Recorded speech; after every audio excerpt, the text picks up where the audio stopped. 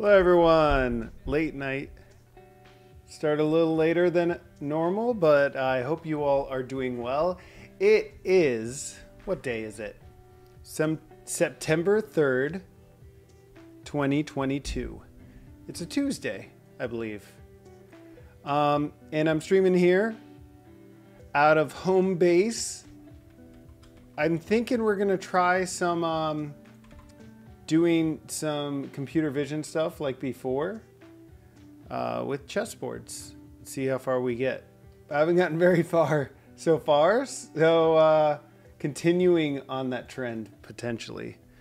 But hope you're having a great night. We can just chat, we can hang out. It's gonna be probably a pretty short stream. I was thinking of trying to make this as simple as possible and see if we can just like do the bare minimum when it comes to computer vision classification. So let's see what we got here. Obviously, I'm not prepared and I don't have anything loaded up. So that's just how I do things. But we're gonna go ahead and do this, switch to this. Hopefully you can see that terminal prompt. If you're in chat, let me know. Let me load up my channel just to make sure I can see if there's anyone there watching.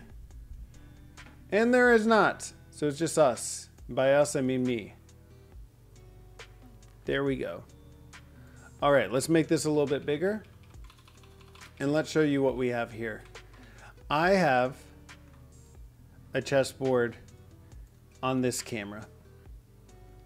And I thought it would be interesting to see if we could do the bare minimum and maybe work through what the labeling's gonna look like on this labeling system and potentially what the scoring metric could be for how well we would say our computer vision classification is. Now, one thing I will mention, the camera is really wobbly. It's attached to my desk and I have shaky knee syndrome, also known as ADD. So it might be shaking a little bit. I apologize for that. Hey, David Jackson, welcome to the chat. You're the first one here. I'm so glad you're here. Not much is going on. We're going to see if we can make a data set and talk through maybe how we're going to label this. So we need to take things step by step. This is my pizzas, which I've typed up every time a new subscriber comes in. I spin a wheel, and one of the things I have to do sometimes is type pizza 100 times. So that's why you saw pizza there. But we're going to think through two things. Number one is how do we set up the output or the labels? Classes. All right, so basically, if we're gonna make a computer vision system that's capable of identifying the position of the board, we're gonna make some concessions. We're gonna start out simple here, and we're gonna assume maybe that the A1 corner is always going to be here in the bottom right, sorry, from that viewpoint. From where I'm sitting, it looks like the left, but from your angle, it's the bottom right. And then so that means that white is always going to be starting on this side. And we don't have to worry about potentially the camera being like from behind white's position or from the other side of the board. We're just going to make things simple. By the way, David J, let me know how you're doing tonight too. I'm interested to know. What have you been working on? You're my one chat companion. So how do we set up these labels? I guess it's going to have to be like a 64. I mean, we could do an 8x8 tensor. But I guess it doesn't really matter. We'll just flatten it to 64 tensor. And we'll start with A1 And then we'll move our way. So we'll go like in this order: B1, C1, etc. So that's going to be starting here in this corner. So when we write our ground truth labels, we'll have... Hold on, let me change these settings.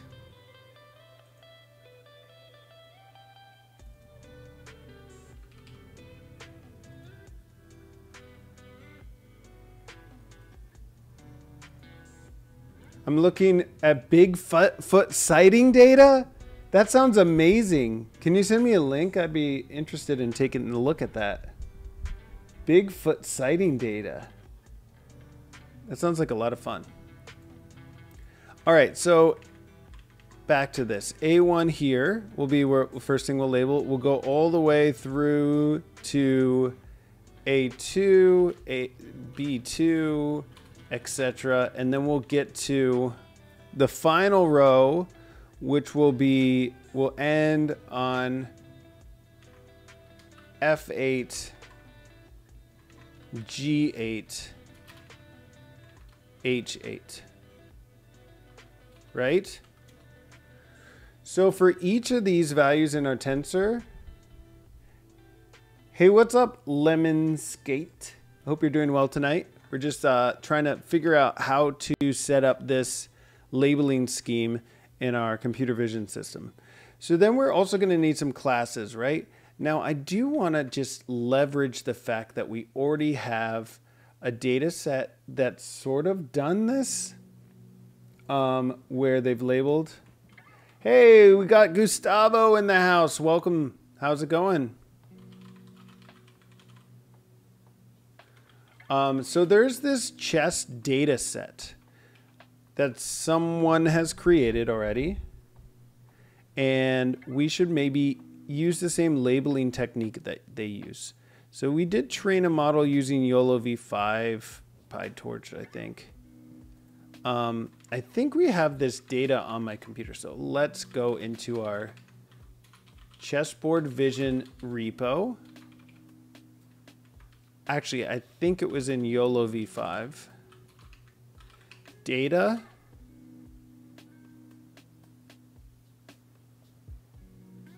Maybe it wasn't the. Maybe it was in Chessboard Vision. I think I see it there. This chess image data set.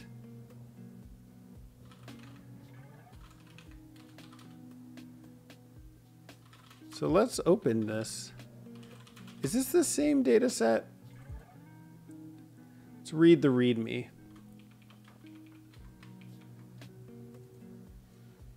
Actually, this is the one that uses Blender. Chess image data set. Now I'm going to get distracted and start looking this one up. This uses like a 3D rendering software to actually get the example images of this, of a chessboard.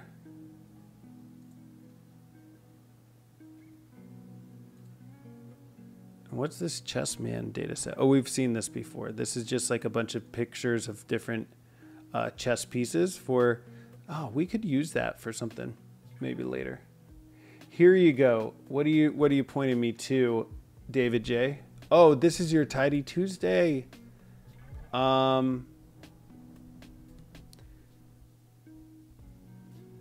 Where's the Bigfoot sighting data? Get the data. TT load. Oh, so this is like a Tidy Tuesday. They just kind of link it through their module, so you can't download it directly, or you could just download it directly like this. Bigfoot.csv. I should put this on Kaggle if it's not already on there, because that's kind of cool. Here's the CSV. Let's view the raw data. Whoa, that's a lot of text for finding Bigfoot.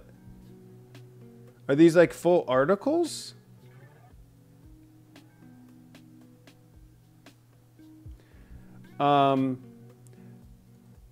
Yeah, that's a cool data set. I'm going to check that out later. Data set of rendered chess game set images. This is cool. So this is another idea that I've probably going to get sidetracked on. Oh, look, there's a paper that came out about this. Determining chess game state from an image. Let's see how these people did it. Maybe copy their setup. The problem of recovering the configuration of a chess pieces from an image of physical chessboard is often referred to as chess recognition. Applications span from chess robots, move recording software, digitizing chess positions images. Particularly compelling application arises in amateur chess, where the casual over-the-board game may reach interesting position that players may afterwards want to analyze on a computer. That's kind of the position we're in. We're trying to take this board and have something that will detect the position. To this end, we put forth a new synthesized data set comprising of rendered chessboard images with different chess positions, camera angles, lighting setups. Furthermore, we present chess recognition system consisting of 3 main steps: board localization, occupancy classification, so that's which piece is occupying each position in the board, and piece classification. So that makes sense. The 2 latter steps, we employ 2 convolutional neural nets to make the traditional computer vision techniques for the board. Let's see what their accuracy are. Do they say it here? However, chess sets vary in appearance by exploiting the geometric nature of the chessboard. The board localization algorithm is robust enough to reliably recognize the corner points of different chess sets without modification. Using this algorithm in conjunction with careful data augmentation, we can extract sufficient samples. Oh, let's see if we can get this paper to work. Look, they have their own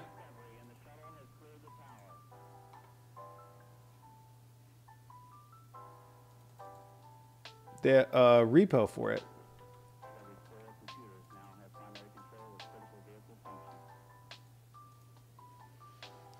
Three methods of installing running Chessboard using poetry. I don't have poetry. Using pip and using Docker. Let's also see in this paper what accuracy they're measuring this by. So this is kind of getting at the root of our problem.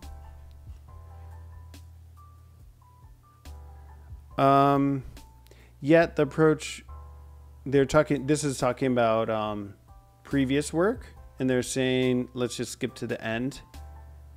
The approach that the last people they mentioned was captured in depth camera who represents chessboard recognition system using basic neural network that is not convolutional. Oh, that's interesting. You like Pip Hater?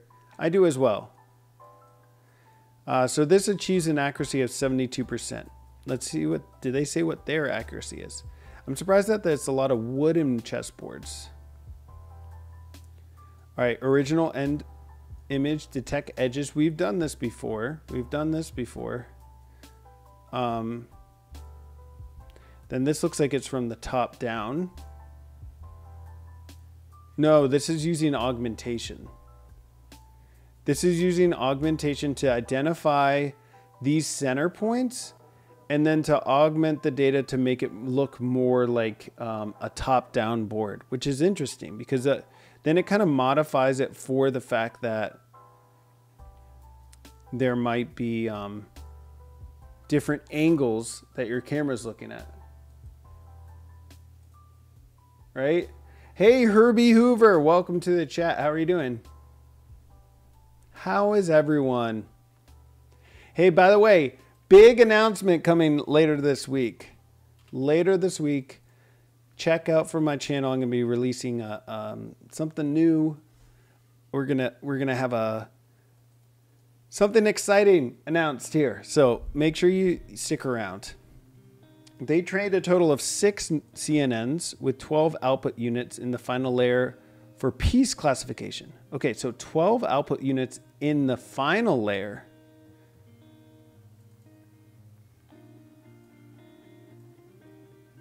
Oh, that's in piece classification. So they are doing this in steps. It's not an end-to-end approach. The first one is identifying the board. Then they kind of isolate to the board.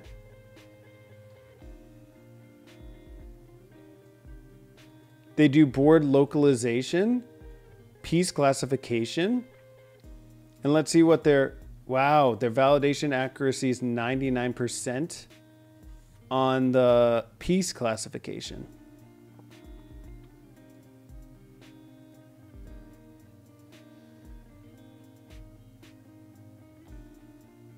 And let's look at their confusion matrix. This is a great, well-written paper. Good evening, Data Basics. How's it going? Herbie Hoover, doing well. Had a recruiter reach out to me for data science role. Nice, I love it. Is it a position you're excited about? I hope so. So what's the confusion usually? I guess this blank means that it thinks it's blank. So a lot of times it thinks a pawn. So the most confused is between a black pawn and thinking it's blank. Could it be because of the background? We were having that issue too. Inference benchmarks. So it takes about 0.3 seconds. 0.35 seconds for a GPU classification and 2 seconds for CPU. Nice, and they have a GitHub repo. So should I see what the requirements are on this? So I want to also see their model, like their output, because that's kind of what we were trying to get at. Utils, config, chessog.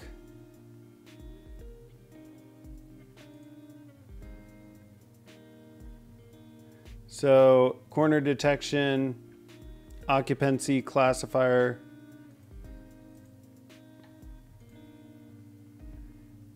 They're using PyTorch. So this is a convolutional neural network.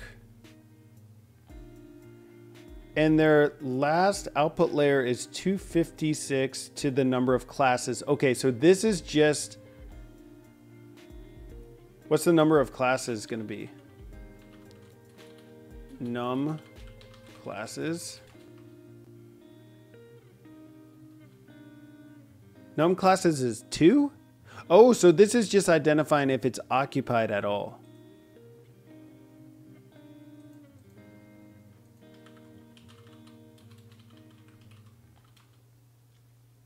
Let's read about the occupancy classification to make sure I understand this. We find that performing a police identification directly after detecting the 4 corner points with no intermediate step yields a large number of false positives, i.e. empty squares being classified as containing chess pieces. See figure 5. Yeah, that's what we were seeing in the... Oh wait, this is... Figure 5 looks like this. Oh, so it identifies this square and thinks that there's a piece in it. Interesting.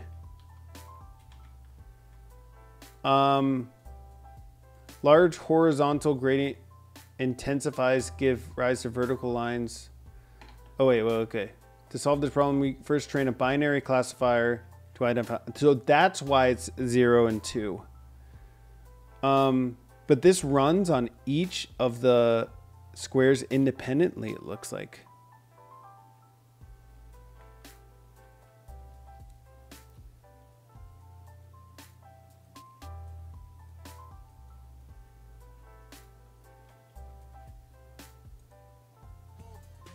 Let's see what their evaluation function looks like.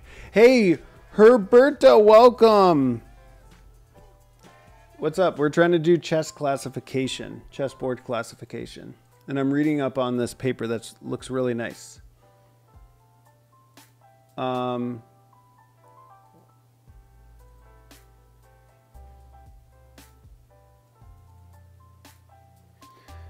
So this module that brings together the whole recognition pipeline into a single class so it can be conveniently executed. Awesome. Okay, so let's go ahead and install this. So let's conda activate conda env list. It's kind of awesome, but also kind of annoying that the problem I wanted to work on is already solved. But it can be improved. Conda activate chess viz. We can at least see how well it does. Hey, we got a chessiest W guy following. Thank you for following. So we are going to go into this repos directory. Actually, we already activated that, so let's end this. And Jupyter Lab this. And also in our chess viz conda environment, we are going to do some pip installing. Hopefully it won't mess up other things that we've installed, but we'll see. So we have to clone this.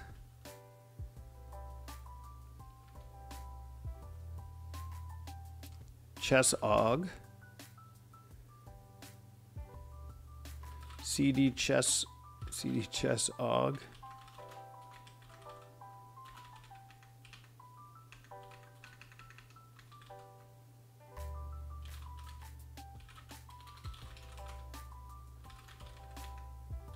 Chesscog. Hello, we're doing chessboard recognition stuff. Yes, Chessy TTW, we are. We're trying to. You can see here, I got this camera set up on the board, and we're going to see how well this this pipeline that someone else has created as their master's thesis performs. So let's go into Chessog, and we're going to pip install this. Pip install this. We're in our chess viz library or conda environment. And then we're going to see how well it runs just on this. Chessiest TTW, how did you find the channel? I'm interested to know. Is this supposed to recognize the piece also, or just the board? Oh, the pieces. I just don't have pieces on it yet. So I was going to break some of those out here while this is installing. It's probably a good time to do this.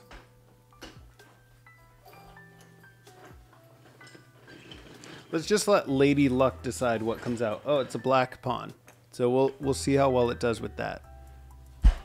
Actually, it was saying that the identifying a black pawn gets mistaken for an empty square at most. Twitch algorithm probably. I want chess and computer stuff. Oh, you're in the right spot. Yeah, you're definitely in the right spot. So I just installed that. Let's clear this workspace. This is my YouTube stats, not what I want right now.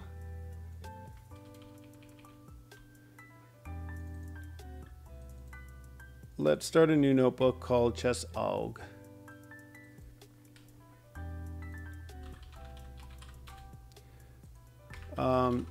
Testing out the Chesscog, right? Chesscog library. Let's put the reference in here to Chesscog. And then let's follow their directions. Oh, we can download the data set and models. Okay, so we need a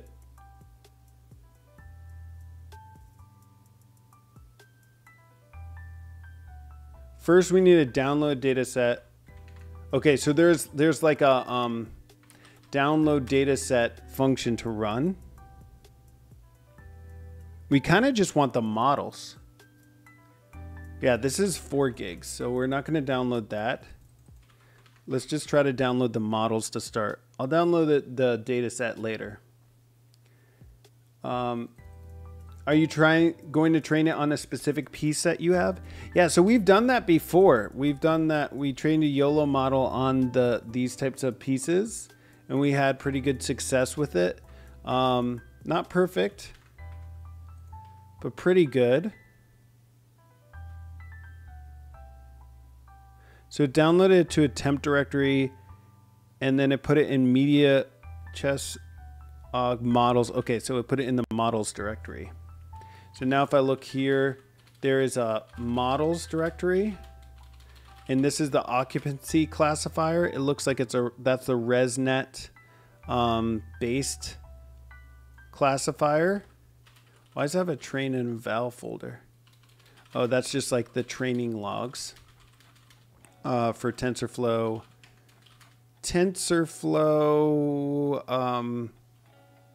TensorBoard, sorry. Then they use Inception v3 as the, what's that, the piece classifier. All right, so just a quick overview of some machine learning models. If you look up Tim library, not Tim like a person named Tim, but the model PyTorch library Tim, it's like the ultimate library for computer vision pre-trained models. Hey Clipped, hey, I recently started watching your videos. Thanks for the help on data analysis and cleaning. That's from Nagasai from YouTube. Thank you for watching them. I appreciate it. So, just so everyone's on the same page, Tim, I'm showing you this because Ross Whitman is a great guy who maintains this this library that allows you to easily pull in a lot of pre-trained models. Why am I bringing us here? Why am I bringing this up? Because I want to show you some of the main models that are used these days. Create model. Does he have them listed? I thought he had them listed somewhere. Overview. List models and pre-trained weights. Yeah, so there's a lot more than just these, but this is just like listing the dense net models he has. Actually, let me see if I think I have Tim installed here. Import Tim. All right, so it looks like we can do list models. And this will list all the dense net models, but let's just do star in here. Will this be crazy? All models. Look at all these models we have to choose from. So some big ones that I've used in past competitions. So these TF versions are just like the TensorFlow versions of the same models, but let's just pretend that those don't exist. There's like TensorFlow Efficient Net, but Efficient Net's big ones to go through. At least like a year and a half ago, for all image classification stuff, like this was the go-to Efficient Net. Always use those. They train quickly. They're pretty reliable. Now a little bit older, I think, are the ResNet. So obviously it depends on what you're trying to train a model for, but ResNets are pretty handy. You got a bunch of that. And then there are like these fancier ResNet, like SE ResNet. There's ResNext. Where are those? ResNext that are popular.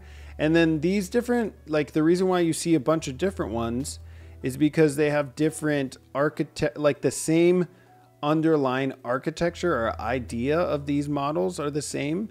But like for Efficient Net, at least, these are the size of the model. And you might think to yourself, oh, well, I want the most accurate model possible, so I just need to get the biggest one, like a B8. The problem with that is, number one, take forever to train. Number two, if your data set's not large enough or the image size is not big enough, it really doesn't give you that much of a improvement. If anything, it might overfit too much. And number three is for inference time. If you're using a large model, it's going to be super slow. So That's why you don't necessarily jump to these larger models. All this is to say, it looks like the backbone that they're using. So backbone's like, you usually take these models and then you like slap on whatever output you want to be at the end of this model, and that'll kind of let you predict whatever. Like if you're doing a binary classification, it might just be a one class, and if you're using like default ImageNet, 1024, however many there are in there. Hey there, big fan. So working a little bit out and wanted. What are you saying, Rohan? Hey there, big fan. Still working. So I'll be in and out. Wanted to thank you for all your great work. Thank you for watching. I appreciate it. Just Autumn said the CNN's, the current state of art is CovNet. Okay, so CovNet's the best now. CovNet Tiny is probably a good choice for basic applications. Good to know. Good to know. So we can see, like, granted, all I've learned about, why are CovNets not in here? Most of what I've learned about image models is from kaggle competitions, and typically in a kaggle competition, whatever the best model is going to be used because the people know how to win, right? Need the latest version of Tim likely? Okay, so I just need to upgrade my Tim.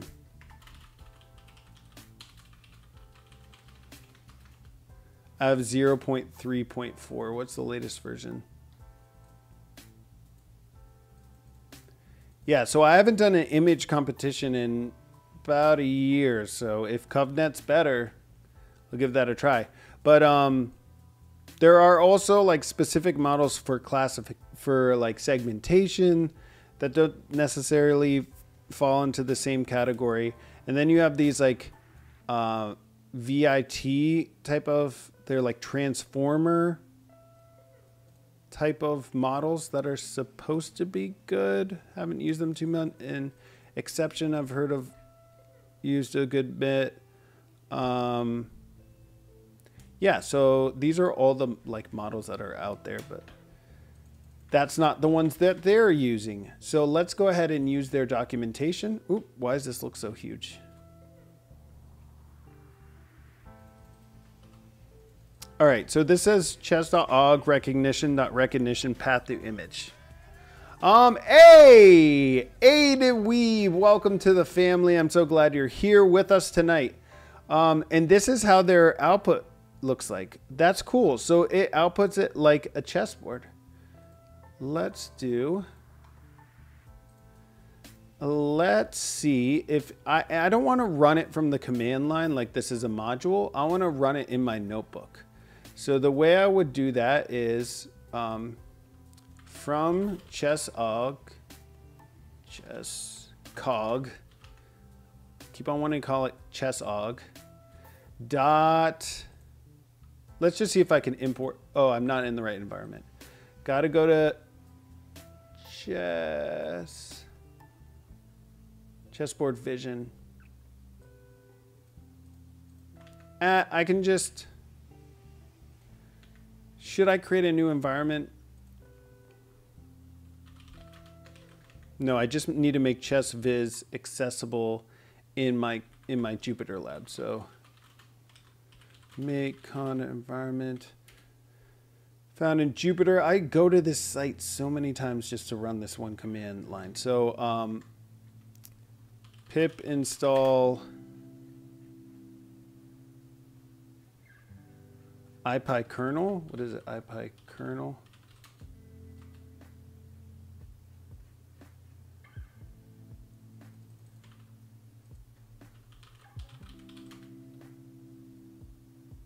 Python-m ipykernel.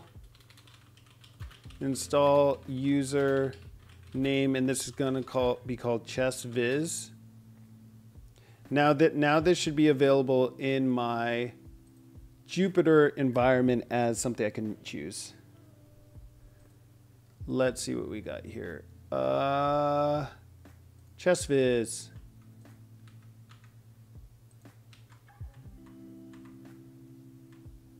Let's go. Let's go, people. Let's go.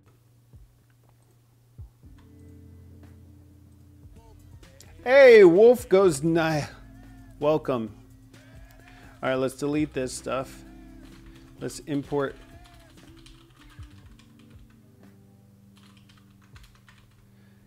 Let's see if this works.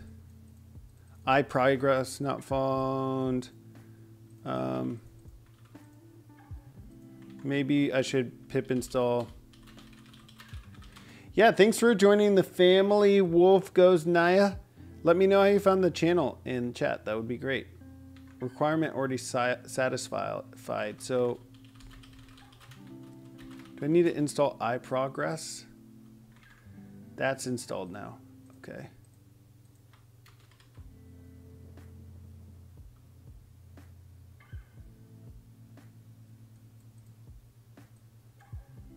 User install upgrade my widgets. So maybe I need to install iPy-widgets. Let's go back. Import this cog.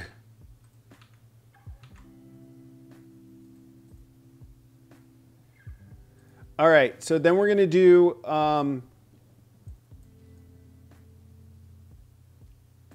let's see what recognition has. Let's see in recognition.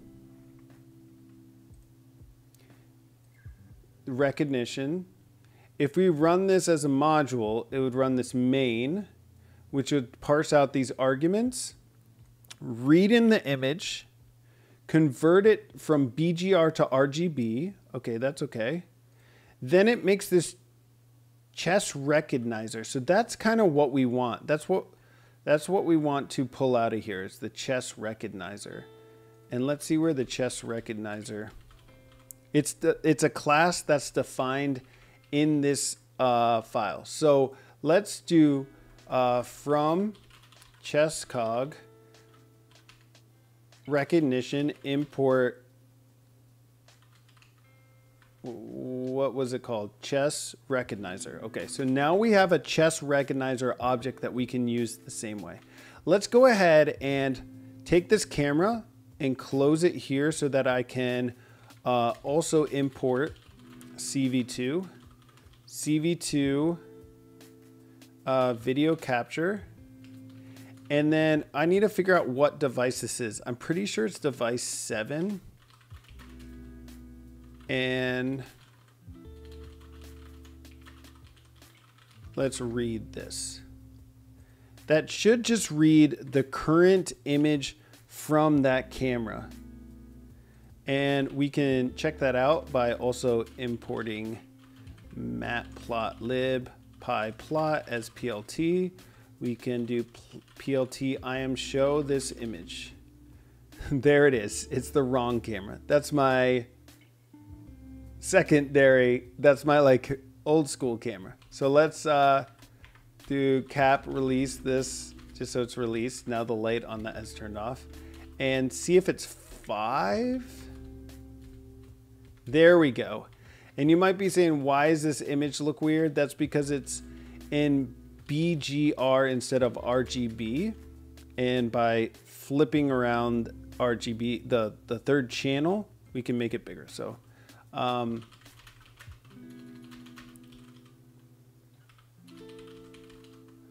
let's make this fig size bigger.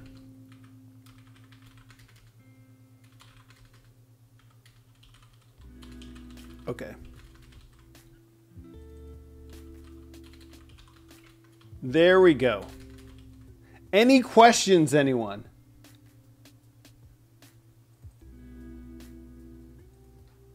No questions. Okay, so now we have a piece here in the middle of the board, and we're going to see how well this image recognizer works. Alakai, thank you for joining the family. You're part of the family. I appreciate it. If you're watching over on YouTube, you can come over on Twitch. If you're on Twitch, just stay here. That's the main chat, but really you can watch from wherever you want. And hopefully I won't get a copyright strike like I do every time that I stream to YouTube, because I swear I'm using what says it is a non-copyright music soundtrack in the background. I'm trying a different one today, but it always still gets flagged. Okay, so we have our image. We've converted the color, or we can convert the color like this too.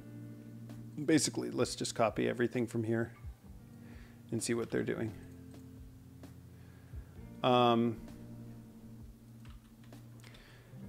So we don't want to read the image because we already have it. Convert it to the correct coloring. Create our chess recognizer. Now we need our classifiers folder. Hey, Grum Pnarceros, welcome to the family. You're part of the family now. And also you, Wiggist Beeb. How did you guys find the channel? Let me know in chat. We're creating a chessboard live detector. So let's go up this. So I don't know what the recognizer sends back, and I don't know what the classifier folder should be. I think it's going to be repos. I don't know if it takes a string directory. But let's try this. Chesscog models. Maybe just the base directory will work. Unsupplied operand for string and string. Okay, so let's see. It's probably going to take like a path object. Classifiers folder is, yeah, the path.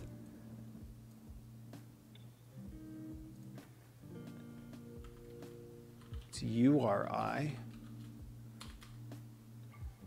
From recap, import URI. What's recap? What?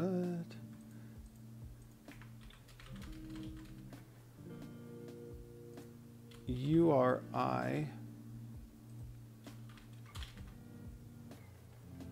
Is that because it's trying to get a URL? Okay, so args.color. Let's see what this prediction method takes. So it takes in the image. So we've created our recognizer. It's working correctly now, we think. This takes in the RGB image, which we should have now. Actually, I ran this twice, so the image probably is not the right color. It's converted back. Just that's a consequence of me converting it twice. So let's actually read the current state of the board. Then it's going to be converted into RGB. We have our models folder, and we're trying to predict. Now, I didn't give it anything for the turn. Okay, so that's the current player. Returns the board. Look at that. Hi, Medallion. Stuff is looking very interesting. Question, did you create a new Jupyter kernel called ChessViz to have it dedicated to ChessOg? But how did ChessOg in computer? It's not in PyPy.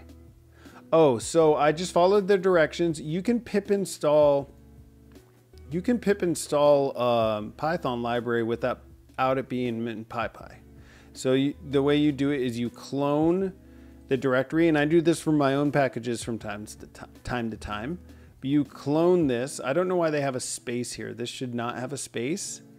And then you cd into the directory, and now they have a setup.py in here.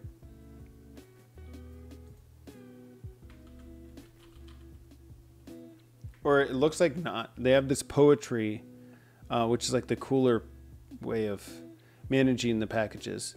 But they have it set up in here that you can just do pip install period when you're in this directory, and it'll install that package. So let's do two things at once. Let's plot this image. Can we crop it a little bit?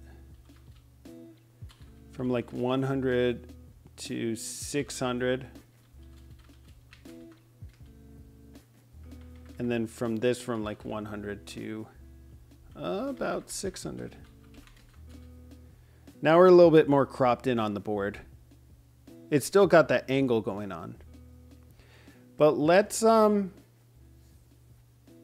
Wow, I didn't know that this package already existed. This is pretty awesome. So now that we have this, let's try making it a little bit more complicated of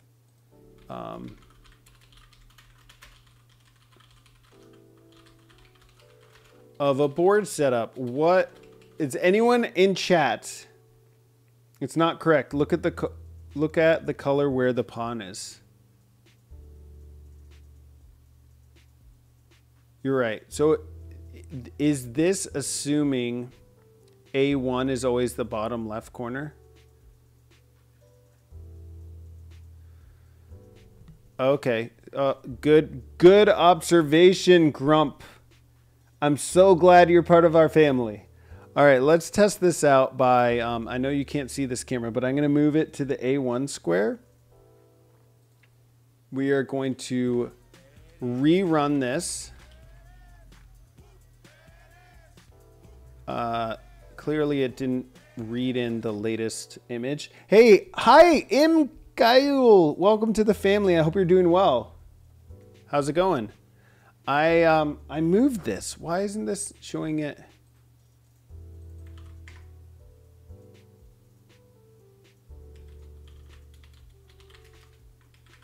And this cap.read should read from this device. So let's release this device just to be sure. Cap.release. And do this. And see where it is. Okay, so it's an A1 now. Now it's actually an A1. Let's see what the board says. The board doesn't know. Okay, so this is fair. This is fair. The board doesn't know where the correct position is. It doesn't know the position of the board. Granted, like there are light and dark squares, but it's just assuming that the bottom right is a light square. Let's try to see, or you can just rotate the image. Yeah, I can, or I can just physically rotate this board. And drop everything on the ground. I wish you could see this camera live, but then I won't be able to create the capture device and stuff. So we're gonna cap.release. Not sure why I have to release each time. It should be fine. So now the bottom right square is oh, it thinks it's a knight. I didn't even realize that. So not perfect. That's good. That means that we can improve upon it. I'm surprised it thinks it's a knight though. Yeah, we want our solution to work really well on, let's also crop this a little bit more. Actually, no, we're good for now. We want our solution to work pretty well. Wasn't it showing a pawn earlier? Yeah, I guess it doesn't like the fact that this pawn is down here. Let's like maybe put it up here on. I've just moved it to H4 and let's see how the classifier looks like. So now it still thinks it's a pawn. It could be something with the like the angles. Yeah, exactly. Hi, MQ. It's like the angle of the position. All right, so let's make it a little bit crazier. Does anyone have a favorite like chess game they want me to set up? Actually, I want A1 to be maybe rotate this. Pawn on H1 is illegal position. Does it consider that? Pawn on H1 isn't. Oh, black pawn on H1. No, that's a legal position. Fisher game 6. Yeah, we can do that. Wait, a pawn on H1 is legal for a black pawn. It would just be promoted to a different piece. So, oh yeah. So I guess then technically, it wouldn't be. Okay, so let's look up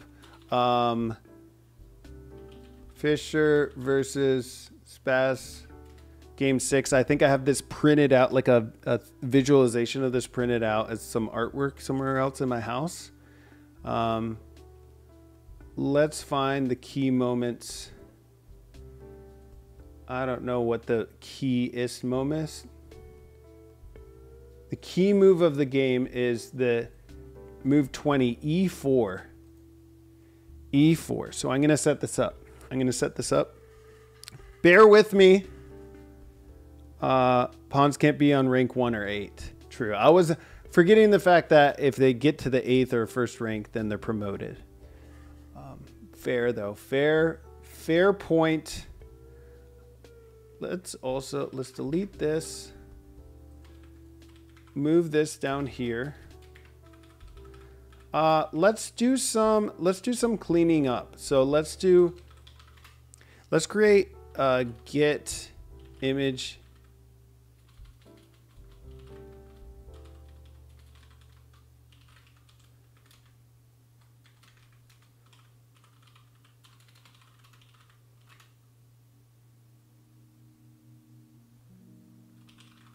So this should return our image and the board. And I don't want to do this. And then we'll also do the releasing of this capture device down below here. So it's like cap release here. Remove it from here. So what are we doing? Take our capture device. Let's just make this the variable cap device is 5. Yeah, cap device, because otherwise might get confused with like GPU device. Hey! Why not release first? If we don't have the object, then we can't release it. Hey, Anna Yamani, welcome to the family. I'm so happy to have you here. We are streaming about chessboard image recognition. I'm also going to make a function called plot image, and we're going to take in the image. I do this a lot, like it's kind of annoying. Just make the same function. I think this is axis off, and then this should just help us to run it easily. So now we should get our image and our board if we run this get image class. This should not take in an image. It's just taking in a capture device. This is not going to work because we need to release this first. And now we have our image and our board. And let's try our plot image on this image. There we go. It's kind of big. Maybe too big. That's what she said. Then we're going to go, so make this a little bit smaller. There we go. Whoa, it's like when I make the font smaller, it actually makes it bigger. Okay, so there we go. You should only do the image capture once, not inside get image. Think of a lazy global variable initiation once. We should be able to forget about the release.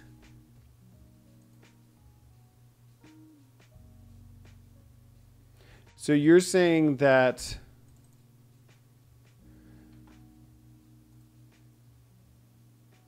the first cell of line 46, well, it's not cell 46 anymore. Now it's 52. But Wolf Goes Nice is saying you should only do image capture once.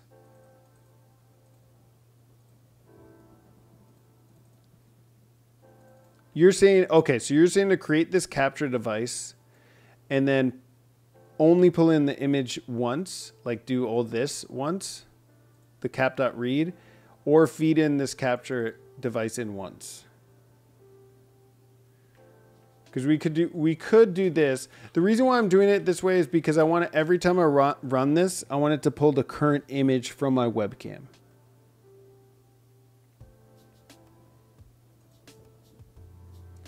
Like I could make this like this, remove the release.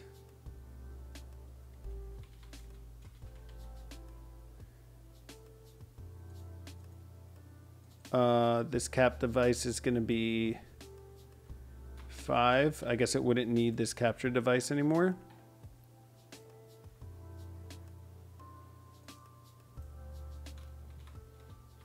All right, I'll humor you.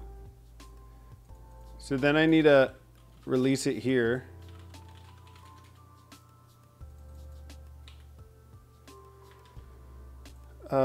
Get image class. Oh, that's not supposed to be in here. That needs to take this. And of course we need it. We're in this infinite releasing state. But there we have the position, we have the plot, and we have the board, which has E4. That's H4.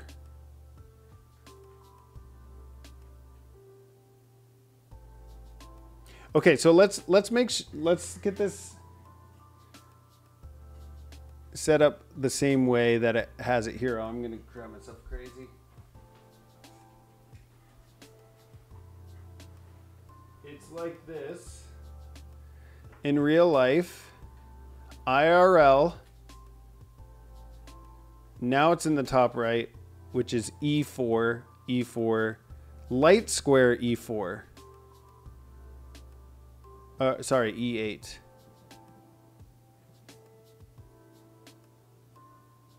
I'm going crazy. It should be like this.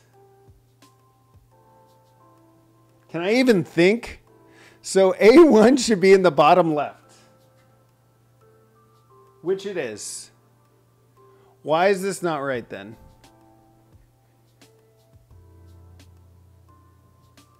Because this is an old picture. That's why.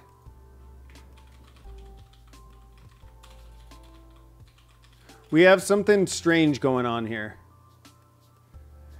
What I'm looking at here is different. Okay, what I'm looking at here now is what I think it should be.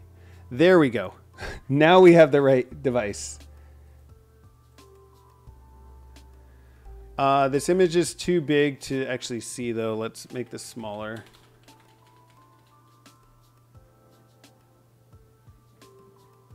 Stack, not empty tensor list.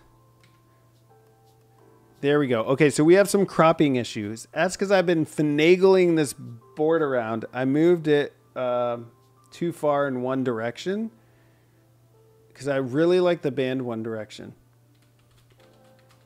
So let's go ahead and do this. Took out the crop completely. It needs to move a little bit this way. Fair enough. Run this again.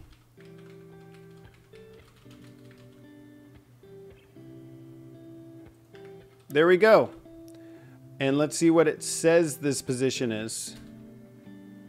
It says it's H4.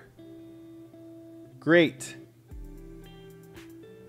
So 0, don't call this again. Yeah, I see what you're saying. Wolf goes nice. So you're saying that I should create this first, and then in theory, I should be able to run this multiple times. Every time it will capture the new image, right? It was being strange though and not actually working. I'm gonna move the pawn to, so you can't tell because it hasn't moved. I'm gonna move the pawn to E4 and smack dab in the middle of the board. Let's see if the image actually updates. It does not, see? Usually it works fine. It could be because of like, maybe I just need to restart this notebook. Yeah, that's why I was doing it this way. But maybe now that I restart the notebook, it's gonna be better. We'll get this together. All right, so now you can see it's on E4. Printing the board state, it's on E4. Try again. E4. Oh wait, I haven't moved anything, so we can't tell. I'm gonna put the pawn on C2. So we get this cap video IO issue. Could it also be because I think I closed my... Yeah, so I'm just going to go ahead and release this each time because I know that then it works. Now it's going to work. Now I'm going to move it over here. It shows it in the new position, and it shows the piece has moved to F4. Great. Now let's set up a full position. We've only messed around with the black pawns now. We are going to set up this position and see how it goes. So I'm going to find some pieces. You guys just chill out here for a second. No, wait. Let's get up this other camera, see if it'll actually work. I need to release it. I need to release. Release the stress. Not that. Cap.release. Just so you know, if you haven't worked with this board object before, we've done this a lot on stream, but this is like the type of object this is from the chess library. It's really handy because if you actually print it, it'll print like this, like it shows where the pawn's position is. I think we can get the FEN. I don't know why it's doing that weird thing. But you can do a lot of stuff to this, like validate that it's a correct position. Speaking of which, let's check to see if I can get this pawn onto G1 and see if it works, or if it says that there's a pawn on G1, or if it's going to fail because it knows that's an invalid position. No, so it was, I think it was just a classification issue.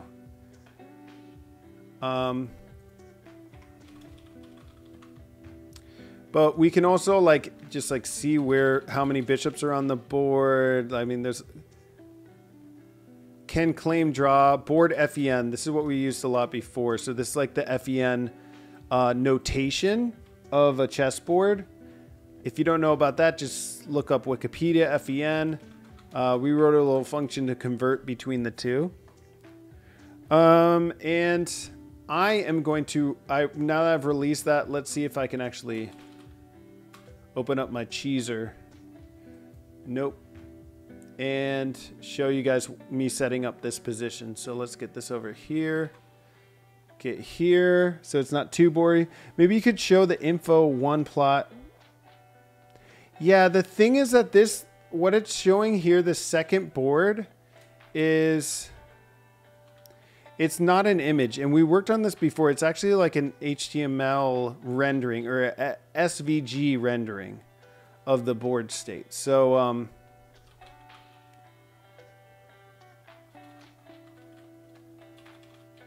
so if we go to the Python chess library, let's see if there's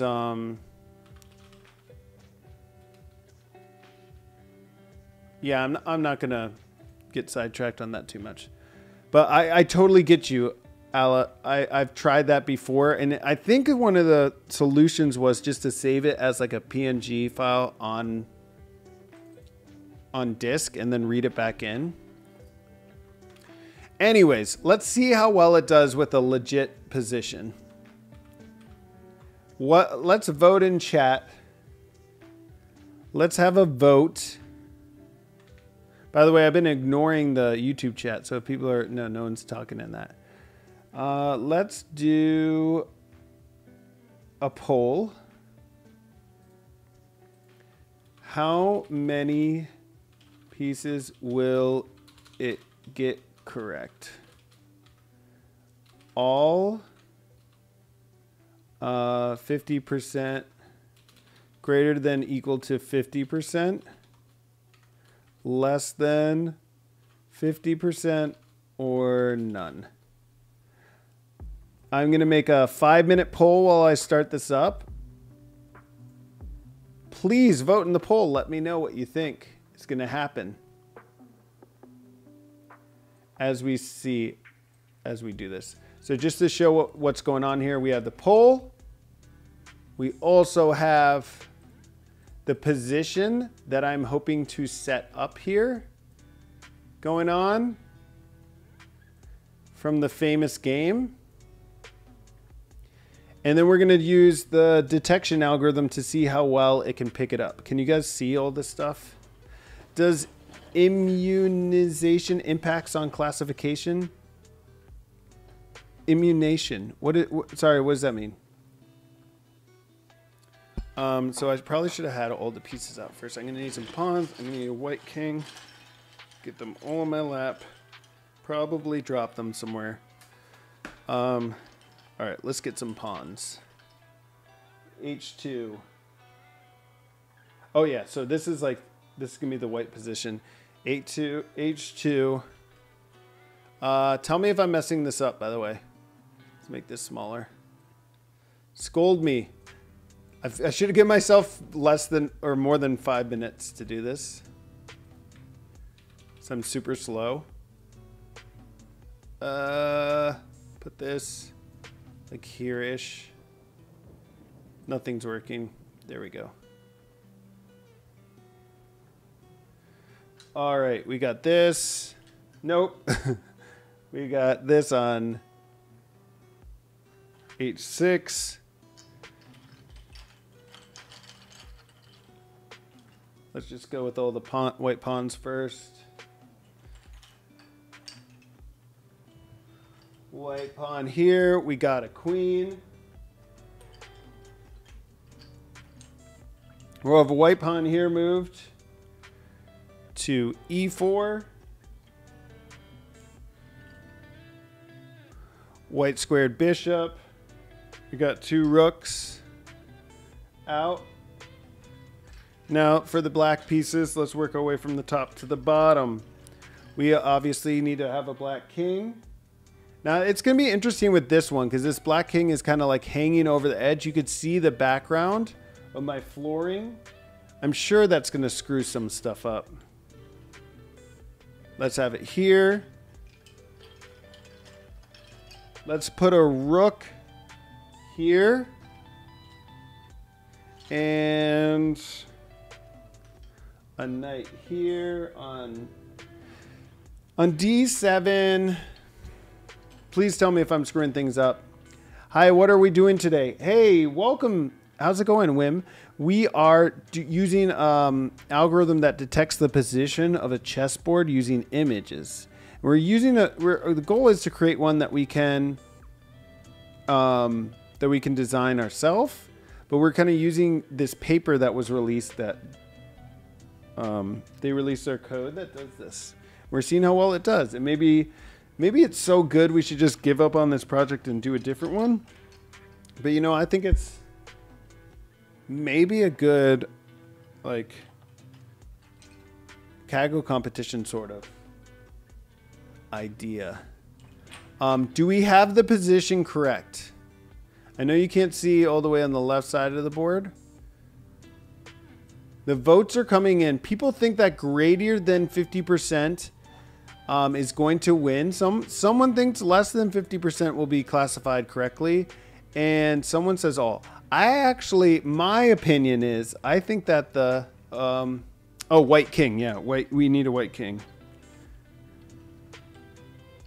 Hey, speaking of monarchies, no, I'm not going to go there. It is very relevant right now. So we have the position set up here. We have what we know to be the true board position that I'm trying to get that's kind of out of frame here. I'm realizing that you guys probably can't see this. And then we have our voting. I'm actually going to vote for less than 50% just to be crazy here. Let's see how well it does. So we have the position set up. Our poll's about to end. Please get your vote in now. It's your last chance before the doors close. Greater than 50%, but not all. I guess greater than 50%. I wasn't explicit about it not also including all, but this is not inclusive of all. So let's see how well it does. I need to close down this webcam version so that we actually pull in our capture device. And this is the position. Now, I'm not doing any crops to this. We can try it with cropping out the backgrounds. We can also, I can maybe put something on the ground to make it better to distinguish between these. But let's see what the board looks like. Who's the winner? Whoa, okay, so all is not correct. All is definitely not correct. What are we missing here, folks? We got some misclassification with the king and the queen. The black king may be hard. Yeah, the white pieces are, it's just totally missing this pawn. Why is it missing? Oh, is it because it's blocked? I think we can see enough of this pawn that it should be able to pick it up. But that's just me. Illumination, probably. I got a lamp. I can put a lamp on it. They like the horse's most powerful piece. Yeah, it's like, hey, let's just assume everything is a horse. So it thinks this rook is a knight. It's kind of far out there, to give it the benefit of the doubt. So the question is, how do we score this?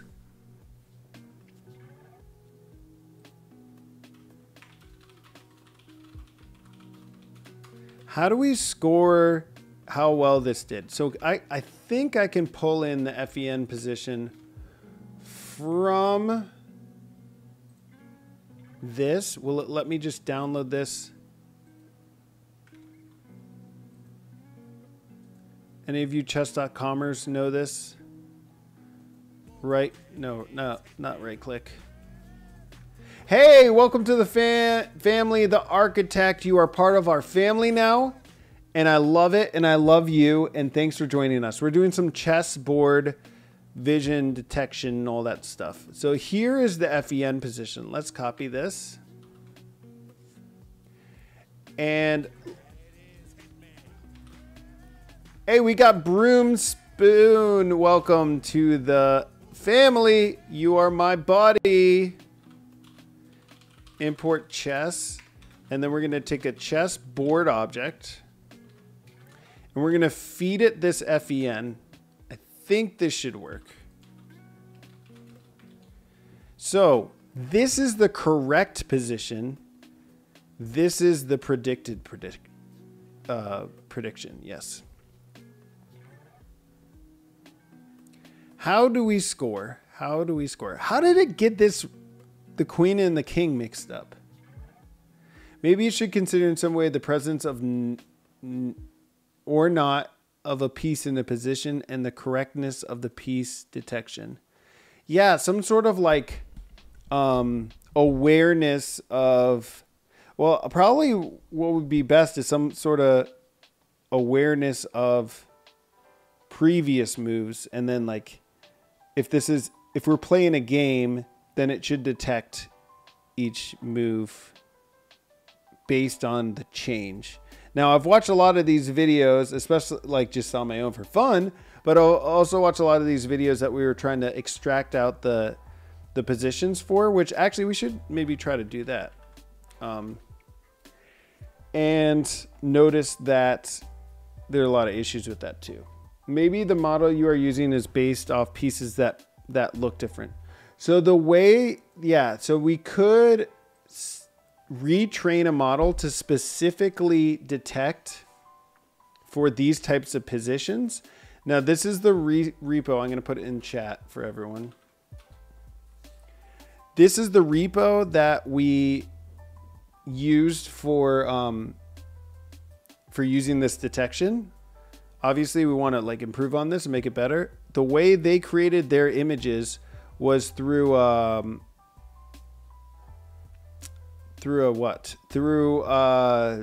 Blender, like 3D rendering software, which I believe created like a bunch of different data sets. speaking of which, yeah, I'll download that later. But they all aren't necessarily these chessboard versions, but we could, I think, like focusing this to like the Scholastic set, these types of sets might be the best way to start and seeing if we can get an improved version of this. But before we do that, we need a score. So I saw someone said Hamming distance. The architect, can you explain more on Hamming distance, how we would label it? Because the way I was thinking of, like the easiest way would just be like,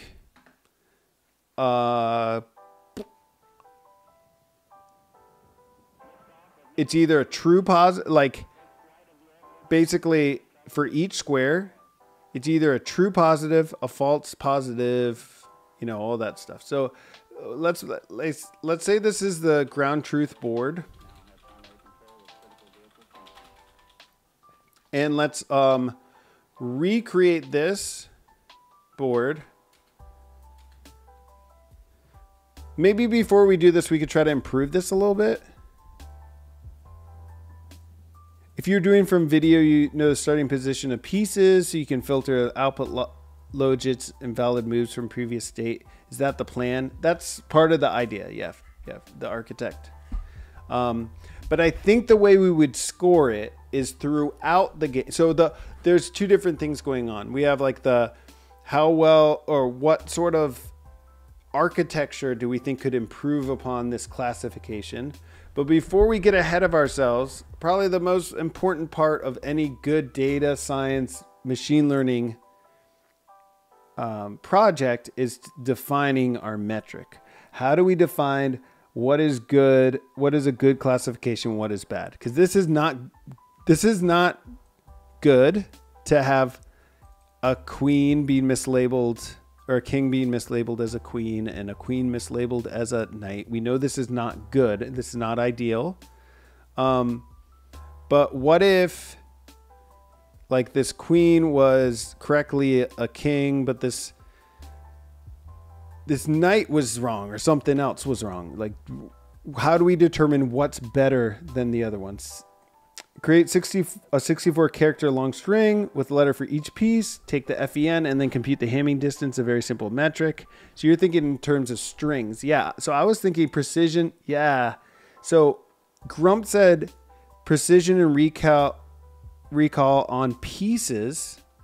I was thinking like precision recall on squares, but maybe adding some weight to squares that contain pieces in the ground truth. I don't know. I'm spitballing here, but this is what I'm thinking. So we now have two different types of boards. We have this board, which is the predicted. We have the ground truth board, which is what we know the setup is. And then we need to actually get the pieces in each position. So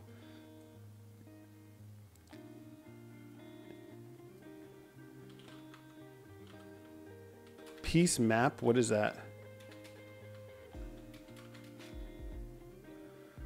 All right, so this is our piece map. In the ground truth board, we have each dictionary with each of the 64 squares and what piece is on each of them. Does it have the color of the piece? Oh, that's correct. That's right. So lowercase, uppercase R for this rook is on position 2. Hey, welcome to the family, Ryan. Glad to have you here. We're just trying to do a computer vision project to detect the positions of pieces, and we're trying to make a metric. So I think this is the way to do it. Let's just do it really crude. Hey, Ryan, how'd you find the channel? And I like your username, Python. We were coding in Python, so. So this is going to be very crude metric. So for square in range 64, is this start at 0? It's saying there's a rook in position 2. So I'm assuming that bottom left A1 square is 0, and it goes, this is going to go up to 63, not 64. So that sort of makes sense because we have a black king on G8, which would be position 64. Is everyone following me here? Browse programming, found yours about chess. Nice. I did an openCV chess AI project before, so I visited. Oh, Ryan, Python. What? Link me to your page or whatever code you wrote for it. I'd be interested to see.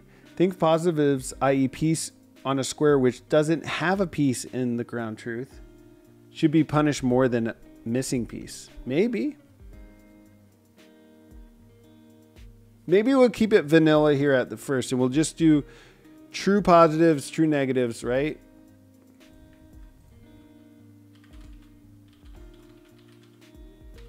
So let's create the ground truth piece map and pred piece map. And that's going to be the board piece map.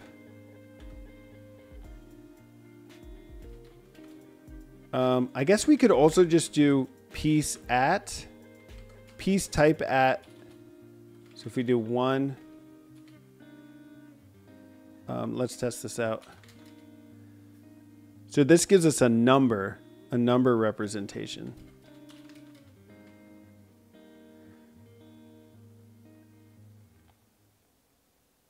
Doesn't it do camera stuff though? Just template matching on Lichess? What do you mean? This page on video demonstrates it. Oh, nice. Let's see what you did. Chimp test bot? What is this? A bot that plays against opponents on Lichess. It uses openCV from template matches, a chess library to figure out the best move, and Pi Auto GUI to play the move. Oh, that's cool. So it's like... Architect, you don't spam the chat too much. I love chat being involved here. Because if you know the previous position... But this is Ryan Python who's in chat right now, his project. And so if I'm understanding this correctly, your chess bot is basically automated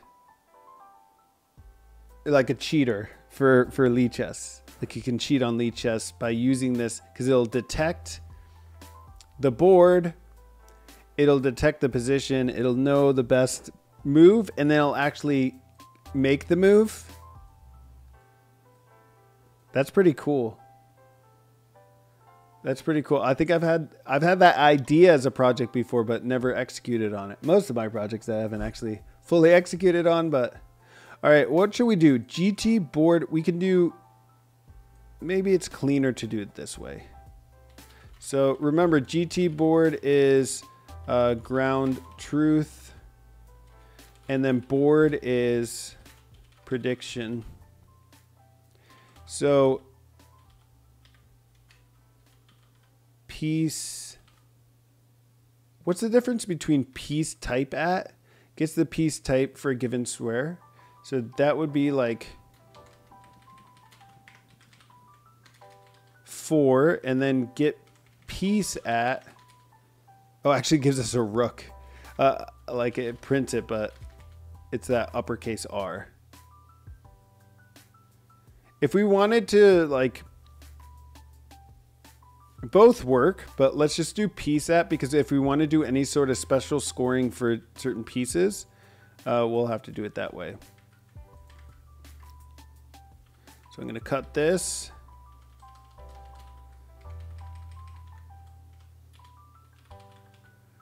So this is the ground truth.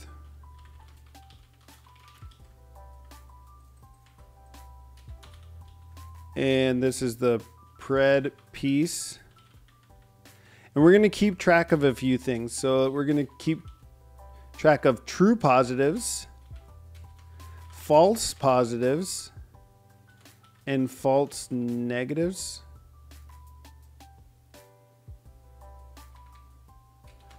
Let's say true negatives.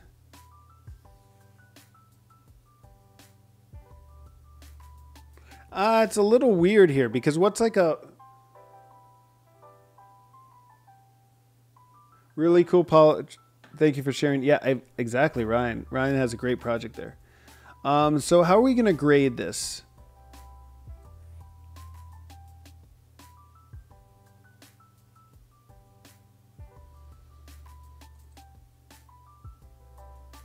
All right, maybe we need to make this simpler. Can we just do GT board get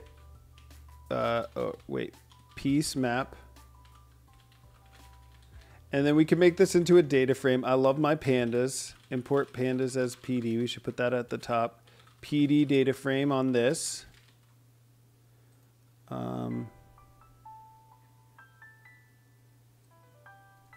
If using all scalars, you must pass an index. I think this is like this. And transpose this. This is one way to do it. So the index is the position, and this is going to be, we're going to make it, we could also do this. Data frame from dictionary. It's still going to make us do the, oh, I think I need to change the orientation. Orient is not from columns.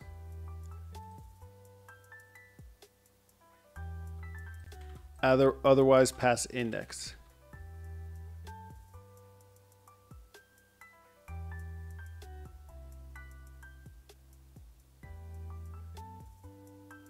Oh, so this piece map has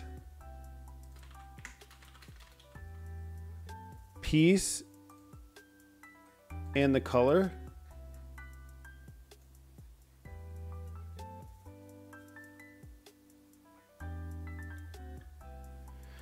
So this color is actually like white or black, I think. I need a map of this to the square names. Could you just convert the boards to 3D arrays and do cat cross entropy?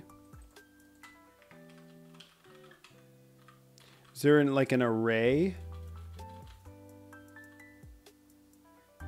I know if I print it, like the string representation of this,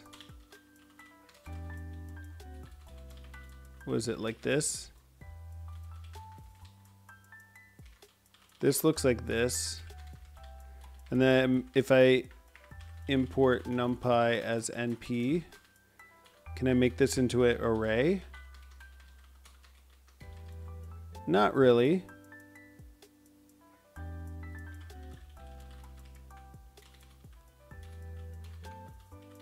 This is like a hacky way of doing it.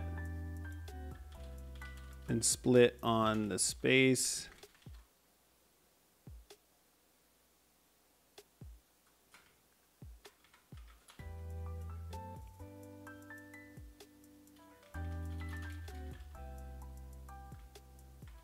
Let's strip out the /ns.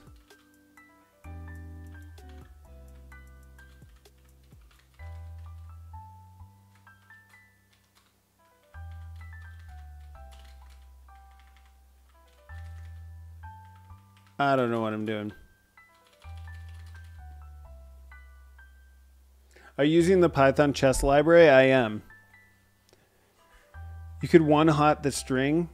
Please wait a moment. You will get it. Okay.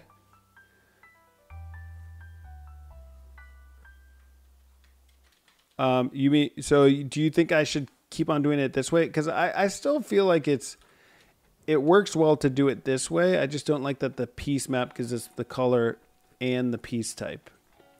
So let's continue down this road just to make sure that I know how to do it this. So let's do ground truth data frame is this.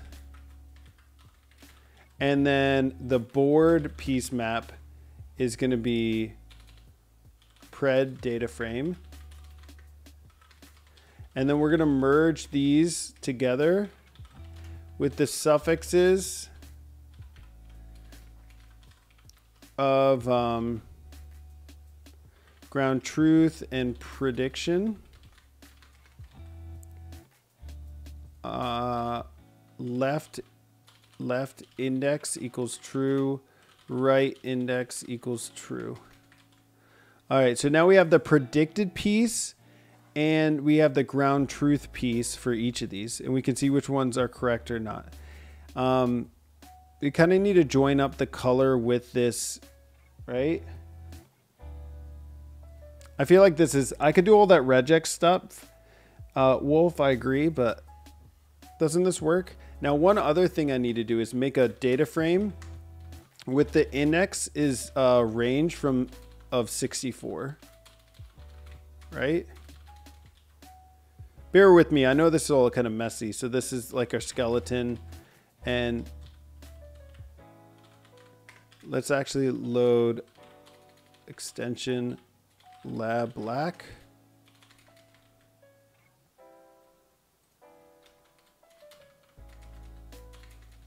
Oh, I need to do it like this.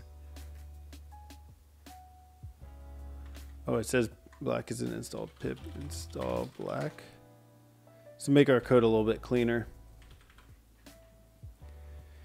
Make it look a little cleaner. And I'm also going to do these imports. Pandas as PD, import numpy as NP. I'm sure we'll need those at some point. Let's just restart this from scratch. Make sure we're getting everything right. Probably should have imported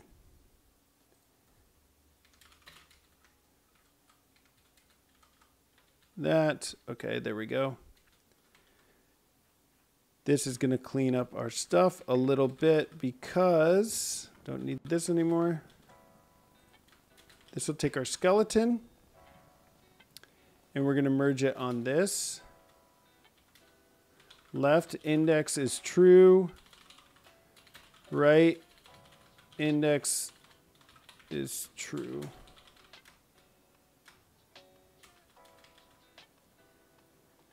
And then how is going to be outer here.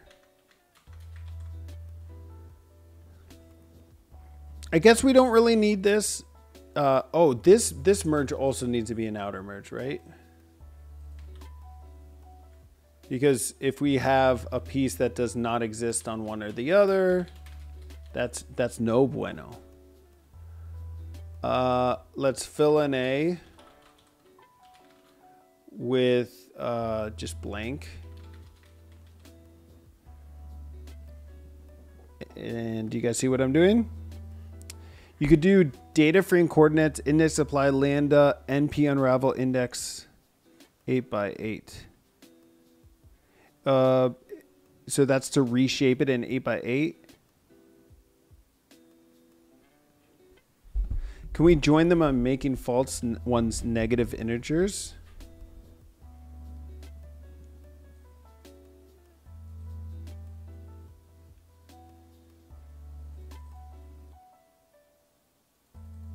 Please wait for a moment. You will get it. Okay, so let's stop and wait for a moment. What's our approach going to be here? Data frame approach, which I always prefer, or doing like a matrix difference?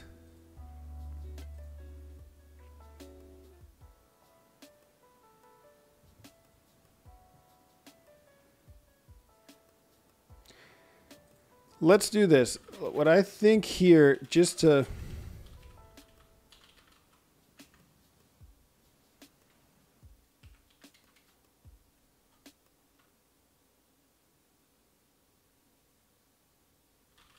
let's see if there is 0 a piece number.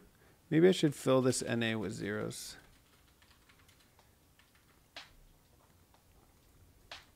Because I really want to just join this with the color.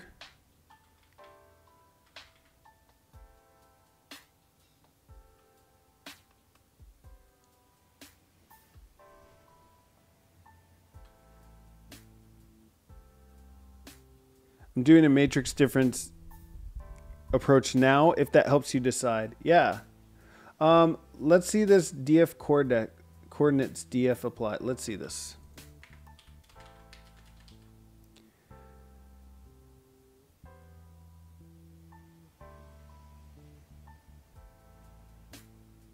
Oh, this is the way of what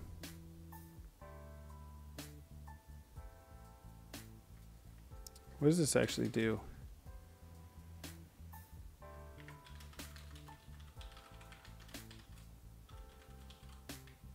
It's not letting me apply this unravel index on an integer index. Akash has a data frame question. I'll try to answer it. Look how much I'm failing here. I know this is messy, but this is what I'm going to do. Yeah, ask your question. Hey, by the way, if you're watching this and you don't know about my YouTube channel, !YouTube will in Twitch will bring you to it. It's right here. I released a new video last week. I'm streaming this live, talking about newbie mistakes that Pandas users do. So check that out if you haven't already. This should first be an int.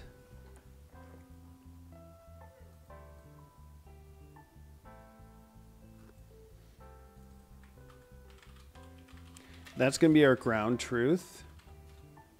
And then I can do the same thing with our prediction.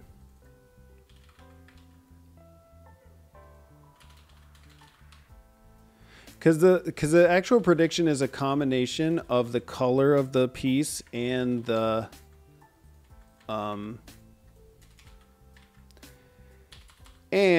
piece itself.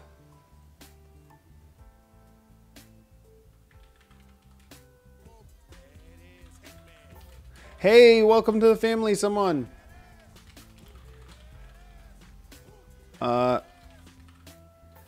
Let's see who joined. Who joined? Welcome to the family. API Temanen. Welcome. Hope you're doing well tonight.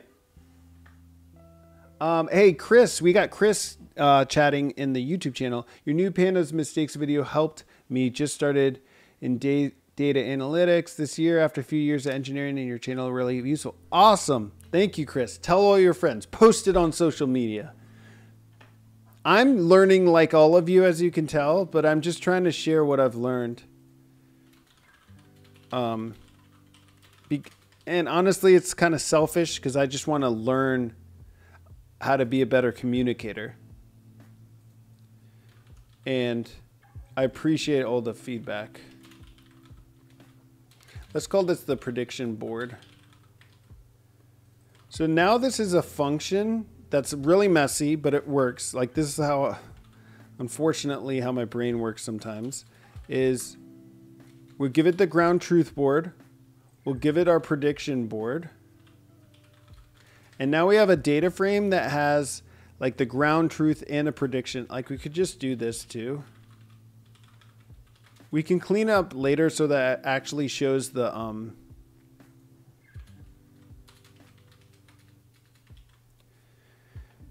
right. Okay, so we got some nice stuff.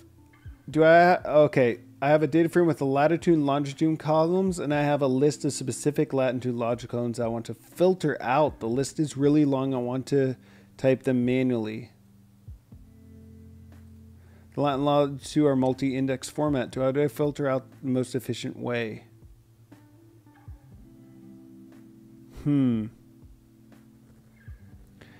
As with most things with pandas, there's like infinite number of ways you could do things.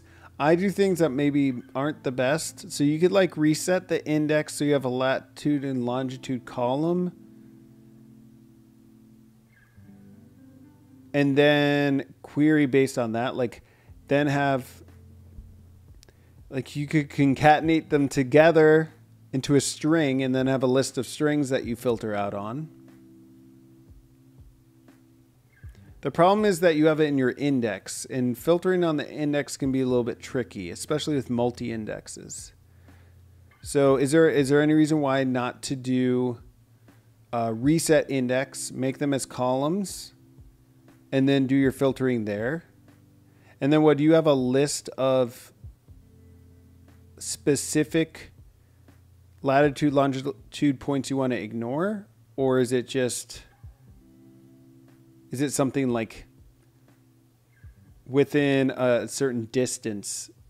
Because if you're doing that, you might want to look up like GeoPandas. Actually does this stuff really well. I've used before. So GeoPandas is meant for working with latitude and longitude data. There's also like Spacey or something else. Not Spacey. Another package that uses distances that you can calculate and stuff like that. It's meant for locational data. So I'm sorry, that's my suggestion. I don't know if it's great.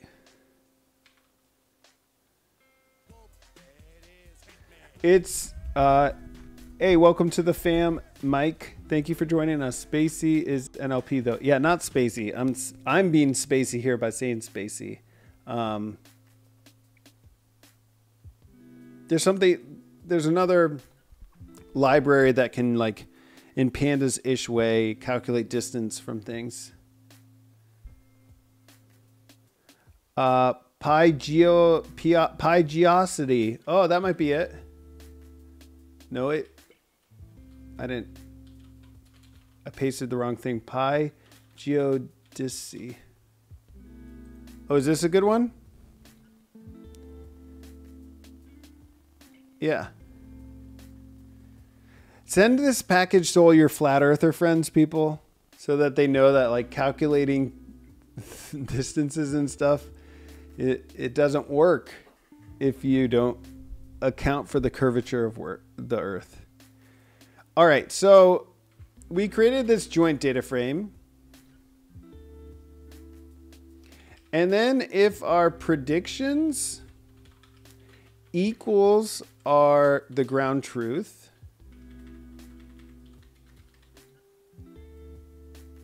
oops, I didn't mean to do it that way.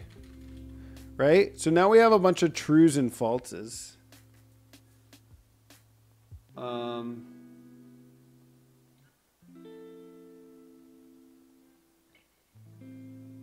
See, what is a false positive in this? Is a false positive... Do we want to penalize saying a piece exists somewhere that's incorrect? Probably. Probably want to consider that a false positive.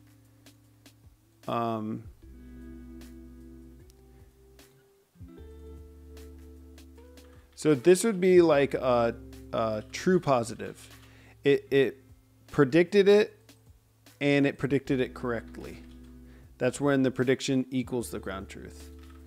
If the ground truth equals this 0, 0, 0,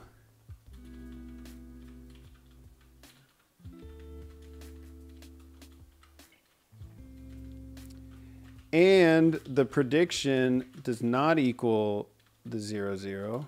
Tell me if I'm doing this in a inefficient way, which I'm sure it's not.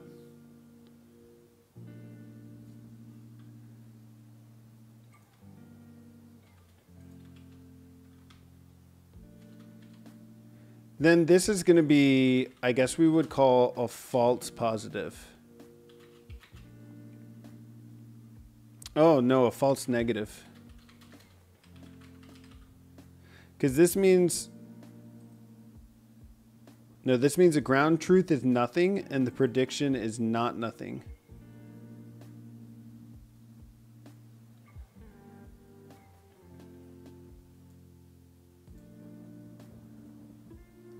False negative, that's correct, I think. We'll go back to that. Then we're going to need a false positive. That's when the prediction does not equal this. And the ground truth does not equal the prediction.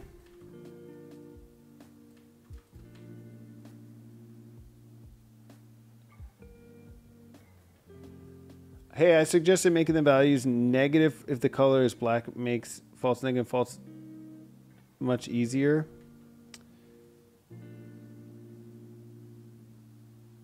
And then I would just make it 0 if it's...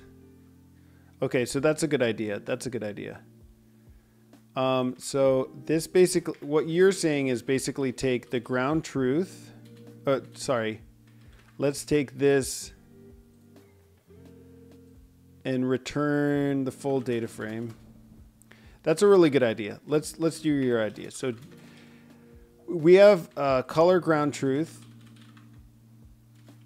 If that is true,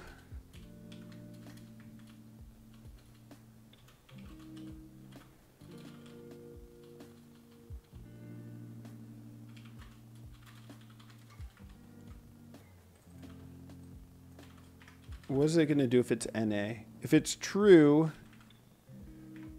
then let's locate wherever it's true. And then we'll make the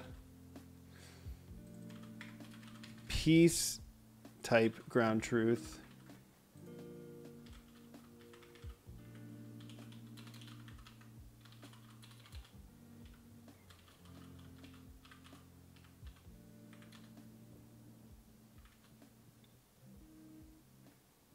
How would we invert the multiplied by -1? Does that work? Maybe you don't need to have both naming in the cases 1, 2, 3.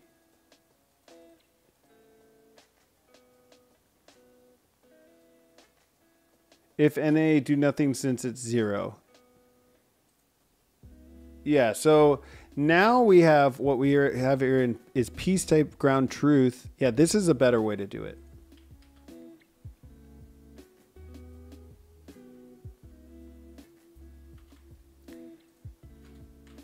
Let's see how this works. Piece type ground truth is going to be, it's going to be negative if the color is true. I don't know if we want to make it, if the color is false, then it'll be negative, or it doesn't really matter. Piece type prediction is going to be the same.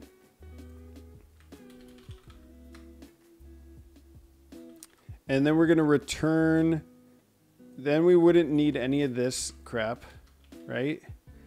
And we can return this data frame, which is piece type ground truth and piece type prediction.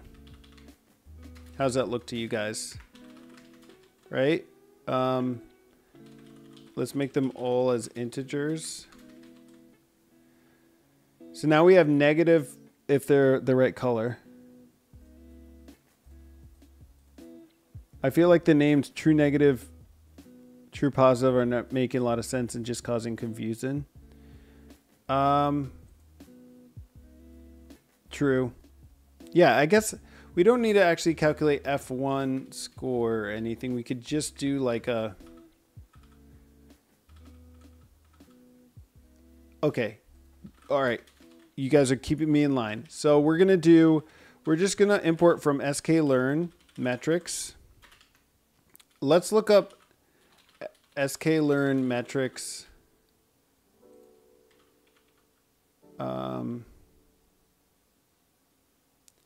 Thing is, I'd like to have like a confusion matrix. Multi-label ranking metrics.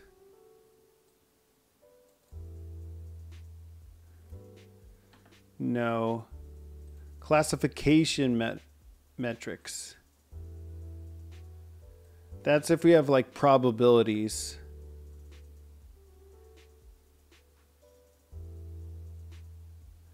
But what if we try this classification report?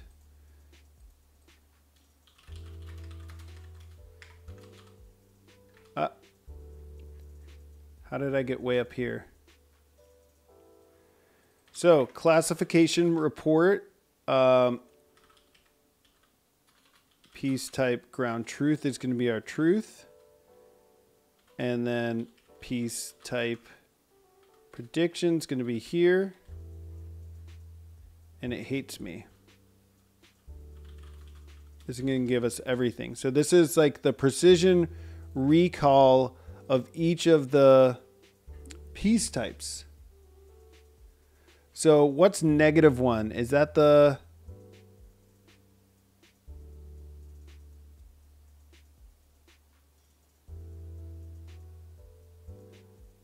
So our, this is cool. So our average F1 score is 0.84. I kind of feel like the name's true negative. Black Pawn is -1. Hey, Unbandit, welcome to the family and to the channel. Glad you're part of it. Let me know in chat how you found the channel. That'd be great. This is cool though. We have some idea of what we would want. Now, I kind of feel like I want to wait. I want to wait differently. So if I import here F1 score, if we just did straight up F1 score on this, is it going to give us 0.84?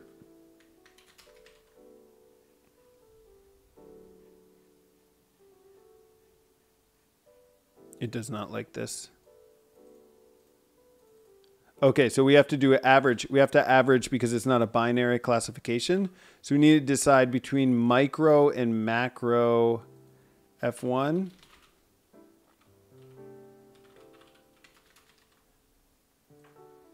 Macro. I think we want micro. So each square is kind of given its own weight, but what we do want to add here is a weight. Sample weight. All right, so if our piece type ground truth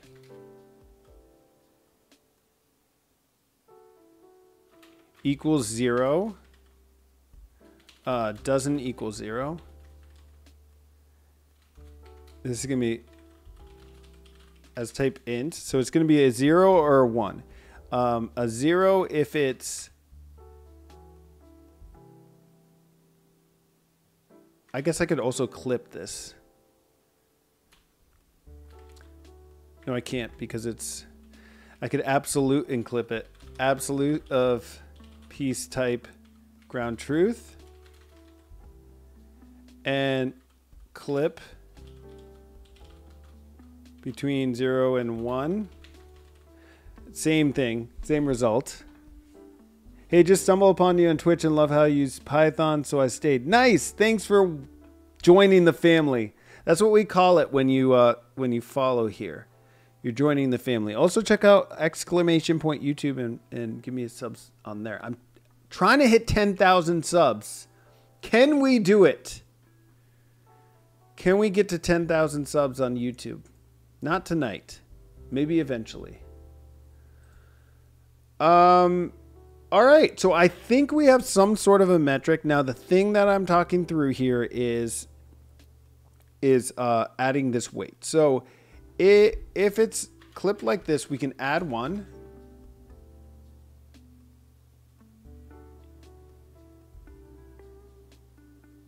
And then multiply by 2 or something.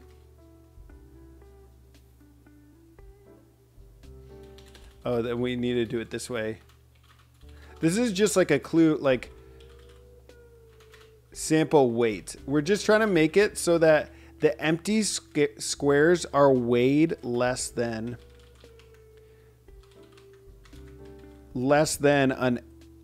a square that has a piece. Does that make sense? Ooh, idea. You can farm the Hans Niemann cheating controversy. I agree. If I was good enough to do that. Hey, Robert E., by the way, welcome back. It's been a while since I've seen you. I hope you're doing well. That would be fun. But I feel like that ship has sailed. Like, the content comes out so fast that you have to be on top of these things. Yeah, so delete all this crude metric stuff. But now what we have is a F1 score, which I think the micro is the same thing as an accuracy score. So let's do an accuracy score for this. And our classification report is pretty nifty. If we just did an accuracy score without any sample weight. Oh, I need a... Yeah, it's the same thing. And I learned this in our last competition that I launched because I forgot that with micro accuracy F1 score, it's basically accuracy score unless you have the potential for false negatives. Like if everything's going to be labeled, then we're basically doing an accuracy score with the sample weight of our weight here, which is just kind of like a dumb way of doing it. So let's say this is our scoring.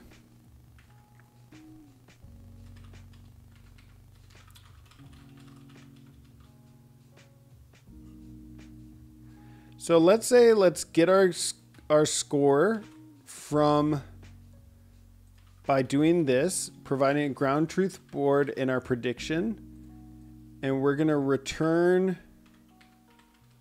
our score like that. Okay, cool. Cool. Move these up here. We don't really need the F1 score in here anymore. Then what are we doing?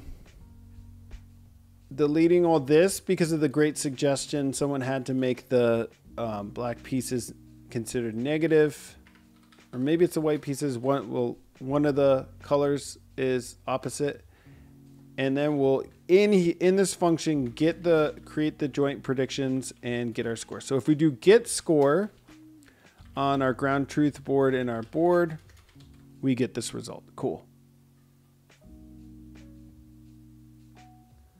Confusion matrix. Grump, you suggest we could check that out. Oh, you guys are saying some other stuff. Have done some mean squared error loss version if interested. Fairly basic. Wait, so how would mean square error work on a classification? So you one hot the board and then you do mean squared error loss. This is cool. One hot board does this 13 by 8 by 8. They're 13 pieces. Okay. But what about the colors? Is it still 13? Am I crazy?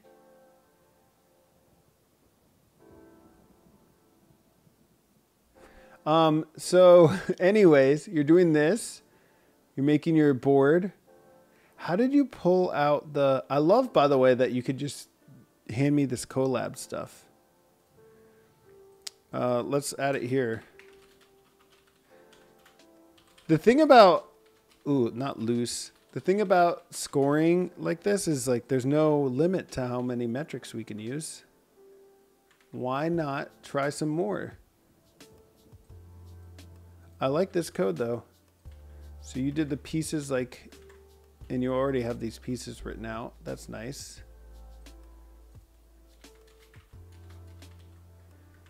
And of course I'm losing everything.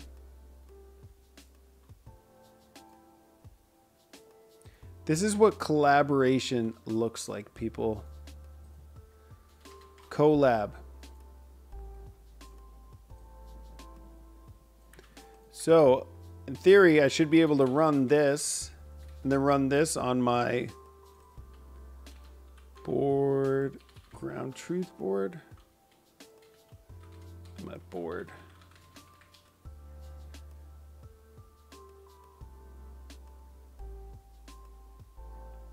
Oh, I don't want to do this. What did you do? What did you do? You one hot encoded them first. Yeah, that's right.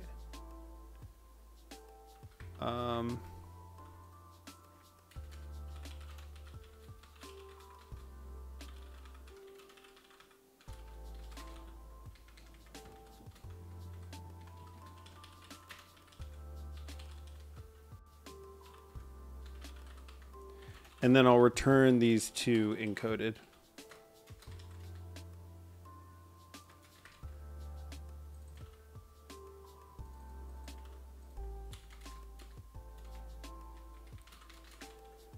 1.38. Does that sound about right?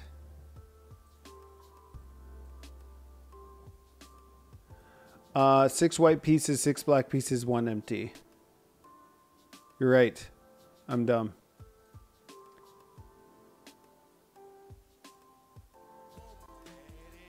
I have a question. Hey, Daronos, welcome to the family. So glad to have you here. We're making chessboard computer vision stuff. Hello, Quaza. What's up? Hi, I'm Kyle. Said, I have a question. What are you using the metrics for? Since our case, even 99% is never sufficient. Well, because, I mean, we want, so let's say that we have a really good model that is 100% most of the time. When it does fail, we want to at least know how much it failed by. How are Rob? I like the way that you formulated that question. How are Rob?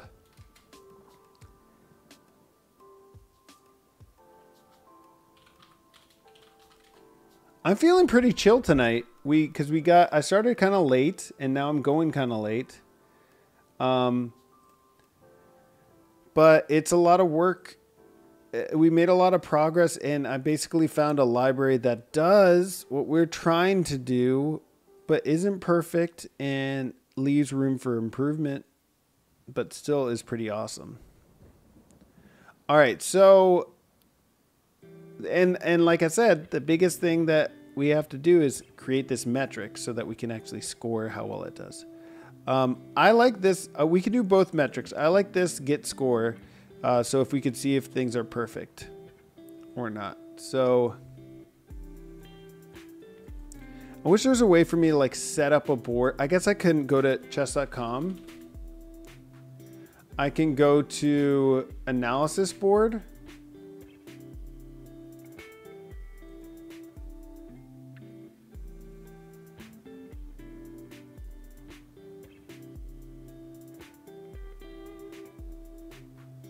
Analysis, and I can set up a position here, and then I could download the FEN. It's kind of annoying to do all these steps. Set up position, and then I can set up my board and then check it that way.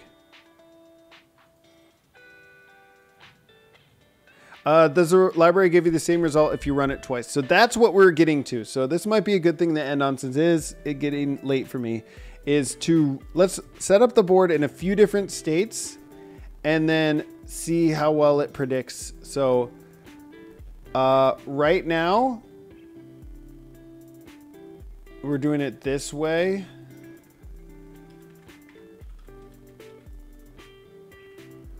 I wish I could print this board a little bit easier. So I'm going to release this.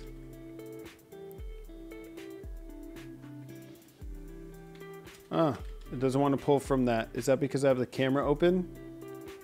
Nope. Let's restart this just to be sure. Because now we can print our image or print our board.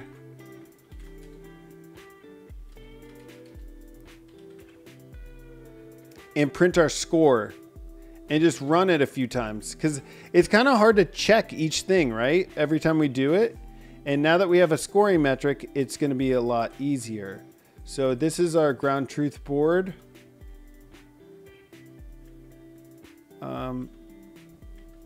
Make this bigger for you all.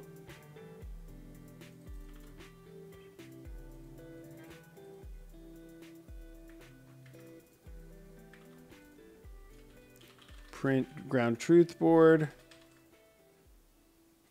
Need to release this. And this hates me. It doesn't like my webcam right now. This secondary webcam. I don't know if it's because the OBS is open.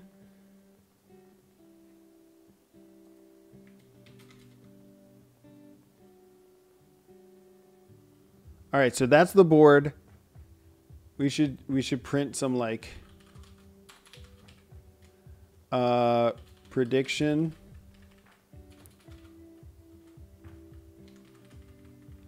And then print a space maybe.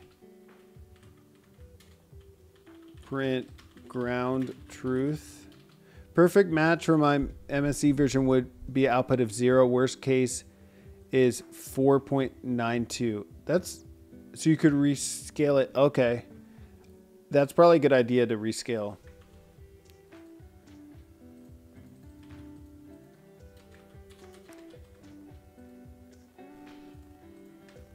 Why is it hating on my convert to color?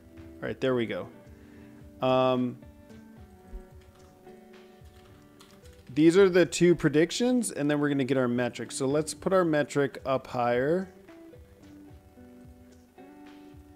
This is our scoring metric score code. And this is the get the score code we'll put up here. We will also put in our friend here, the architect's score.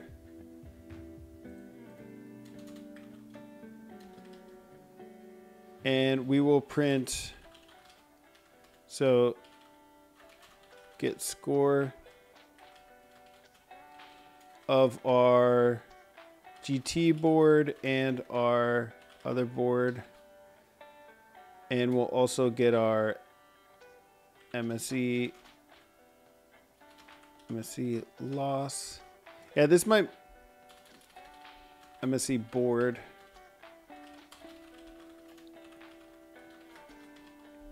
And then I need to print these. Accuracy score, and then we'll get this like 4 decimal places, about right.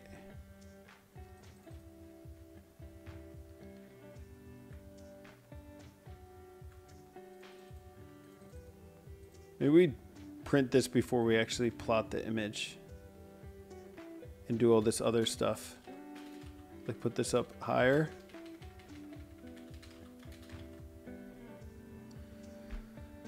And then we will do our MSE score like this. Should I do the dividing here? Like the divide by 984? Oh, 984? MSE score is 1.14. So that's like, yeah. Can I zoom in a bit more? Absolutely. So this is no longer that pretty representation of the board, but this is telling us our score is 0.79. Granted, this is weighted. Did I weight our accuracy score? Get score.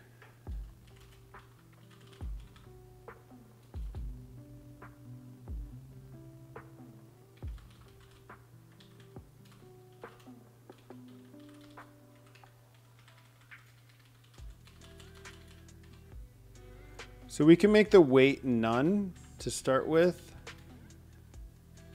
And then we could actually score it at different weighting scales. But it's a 0.85 and then a 0.147. So it's like, those are very comparable, right? Are we just computing the same thing?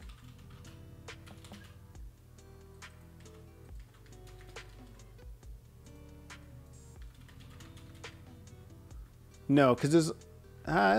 is it the same thing? Is this zoomed in, by the way? Enough for you guys? All right, so now we have our board set up, right? And I can like, what should I do to try to improve this? Can I actually move the pieces? I know you guys can't see it here, but I'm gonna try to like move this up a little bit more.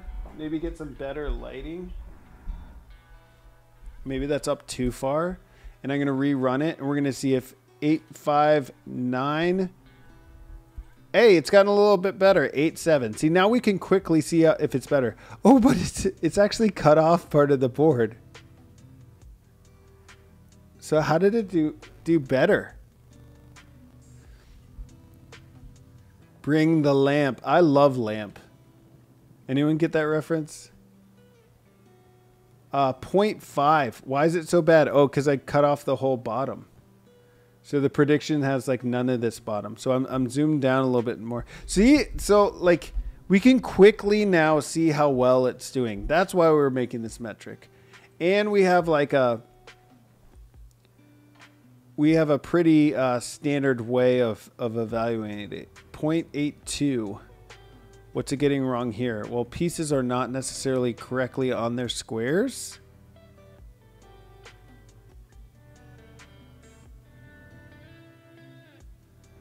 Another thing would be like a heat map to show us where it went wrong.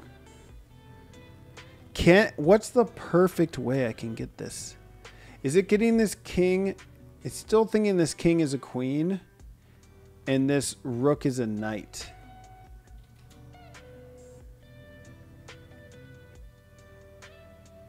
.8954. Let me try to... Let's take this image and crop it a little bit.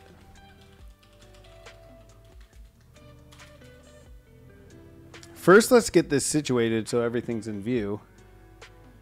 Like this. Rerun this. There, it's mostly in the view.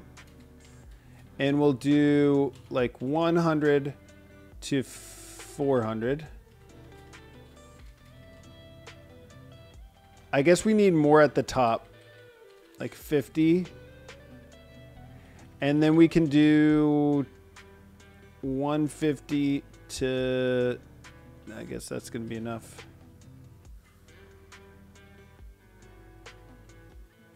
Not sure if you've tried other solution than Chesscog. I think the ultimate goal is to like do it our own way.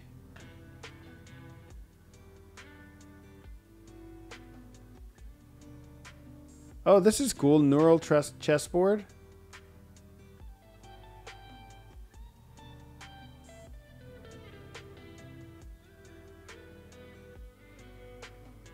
Most of these angles are pretty high, but that's really impressive. We can now score them against each other.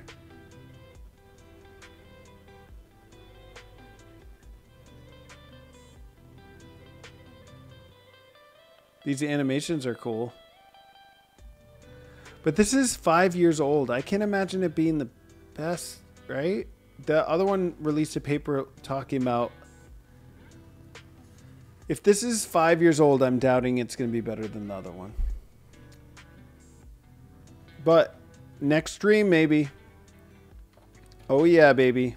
All right, so let's crop this image.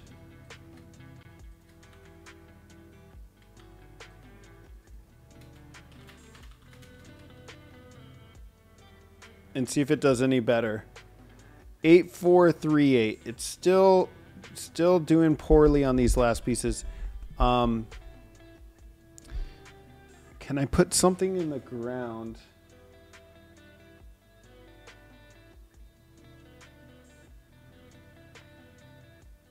I don't know. I don't have any paper or anything.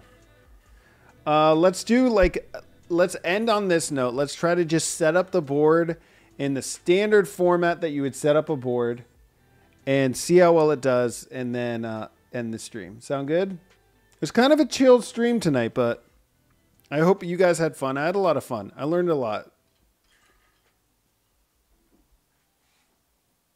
I really think that we can find improvements on this.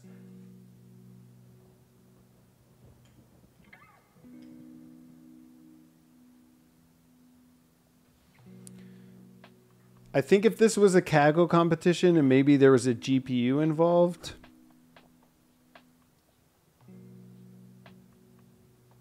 that we would see some interesting solutions.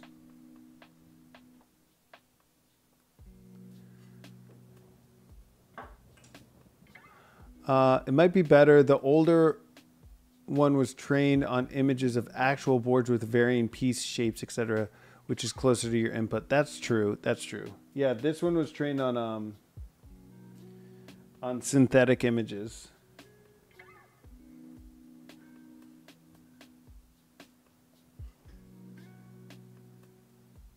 Next stream, we will test that out. I don't trust myself to test it right now, because then I could see myself being up for another 4 hours.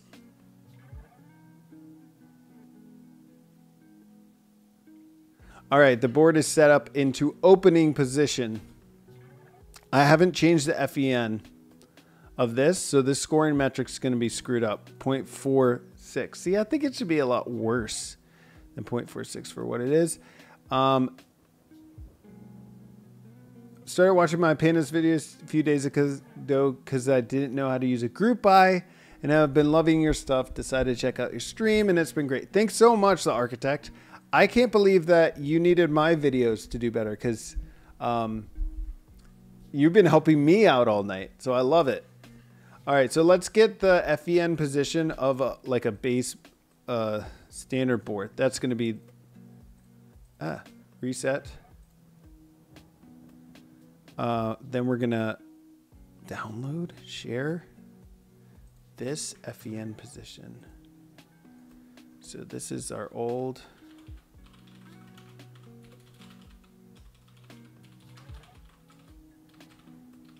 That's our... Now our ground truth is this. And it's... Oh, wait, I still have this queen down here. I think maybe adding object detection to this might help.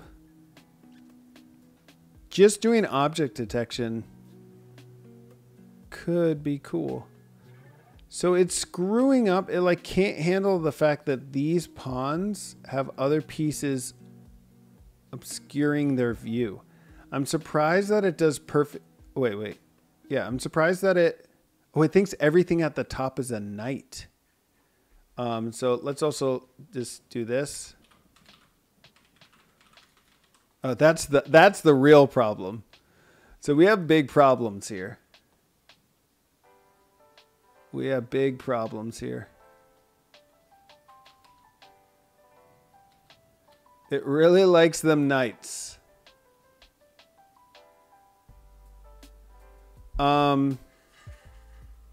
I feel like it's just the background being dark. Let's try one more thing.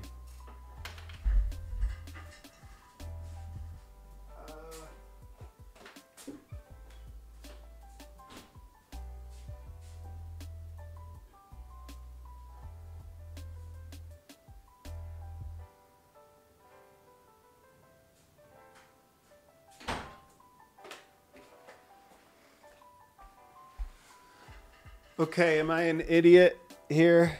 Is this a stupid idea? But I'm gonna take a paper towel and put it underneath the back of this board.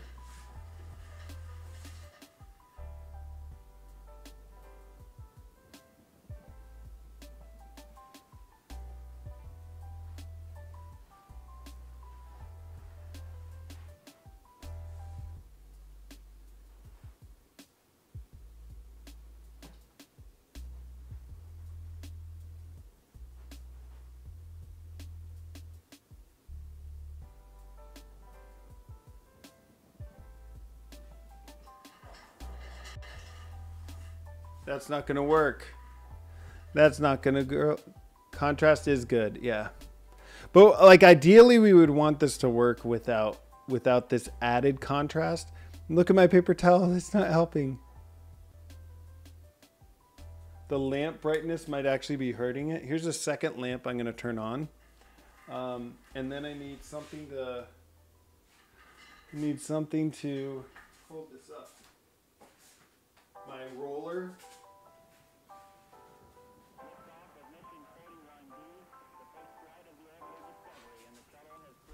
All right, this is silly. This is just absolutely silly, but we're going to see if that improves things. Now we have like a white background behind the black pieces. And it's still pawns, knights, rooks. Thinks the king is a queen. Let's actually print this out. So it doesn't think they're all knights, but we should expect better, right? Better than this. Still missing some of the pawns for the white pieces. I think you're right. Whoever suggested that other architecture, it's probably going to beat this. So at least in this example, because we don't have simulated things. All right, cool. So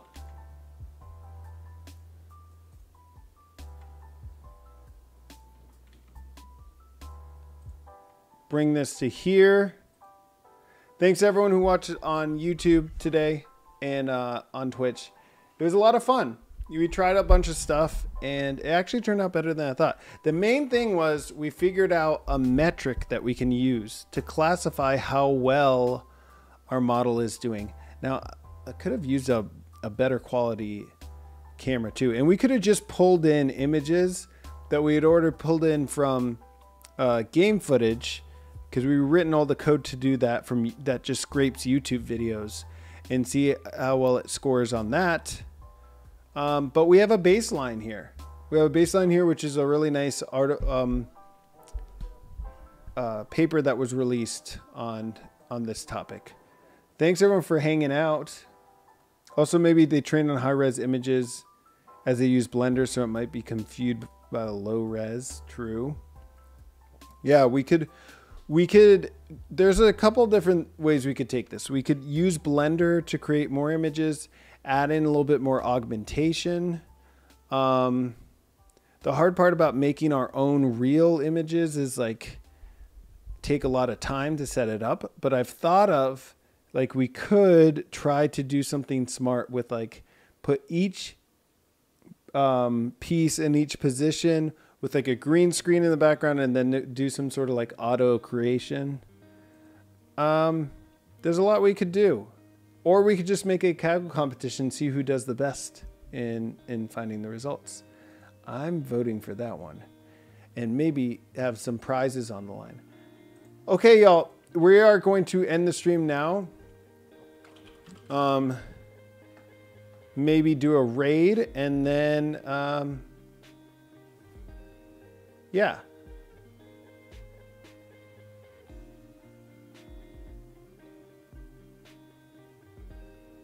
There's a lot of coders on tonight.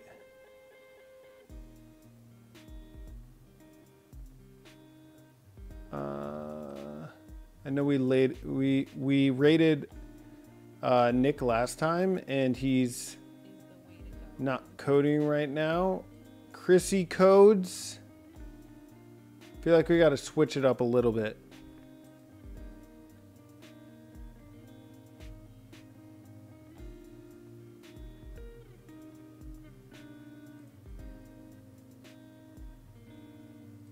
Cyforce 1, I also like rating, but Cyforce 1 is, wait, he's hosting me right now. What's going on?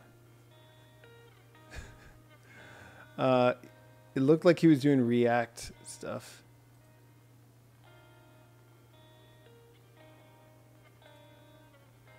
Yeah, let's raid Chrissy.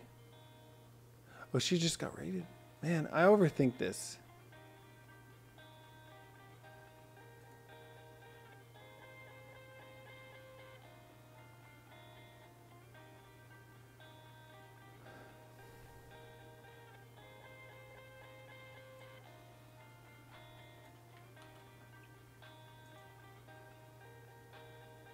Oh, Cyforce, you just raided? How did I not get the alert?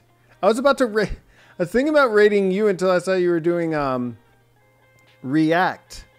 But I appreciate the raid, guys. We were working on Chessboard vision, computer vision stuff. So if you look right here, I'm currently looking at who to raid, but we're running this on a webcam that I've set up here and trying to detect the position of this chessboard.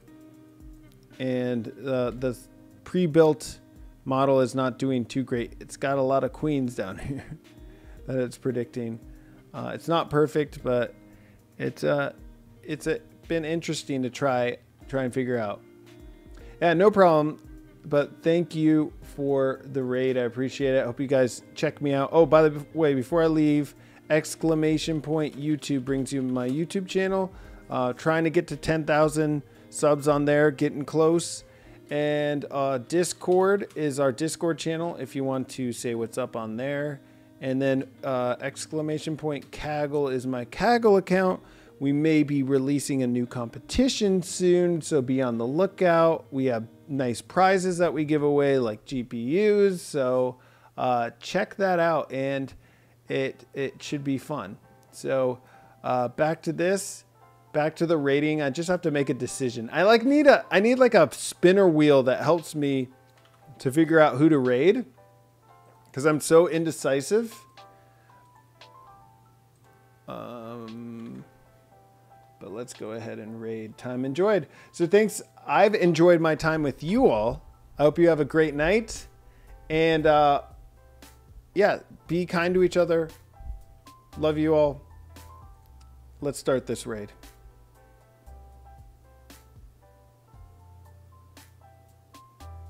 Moomy, thanks for hanging out.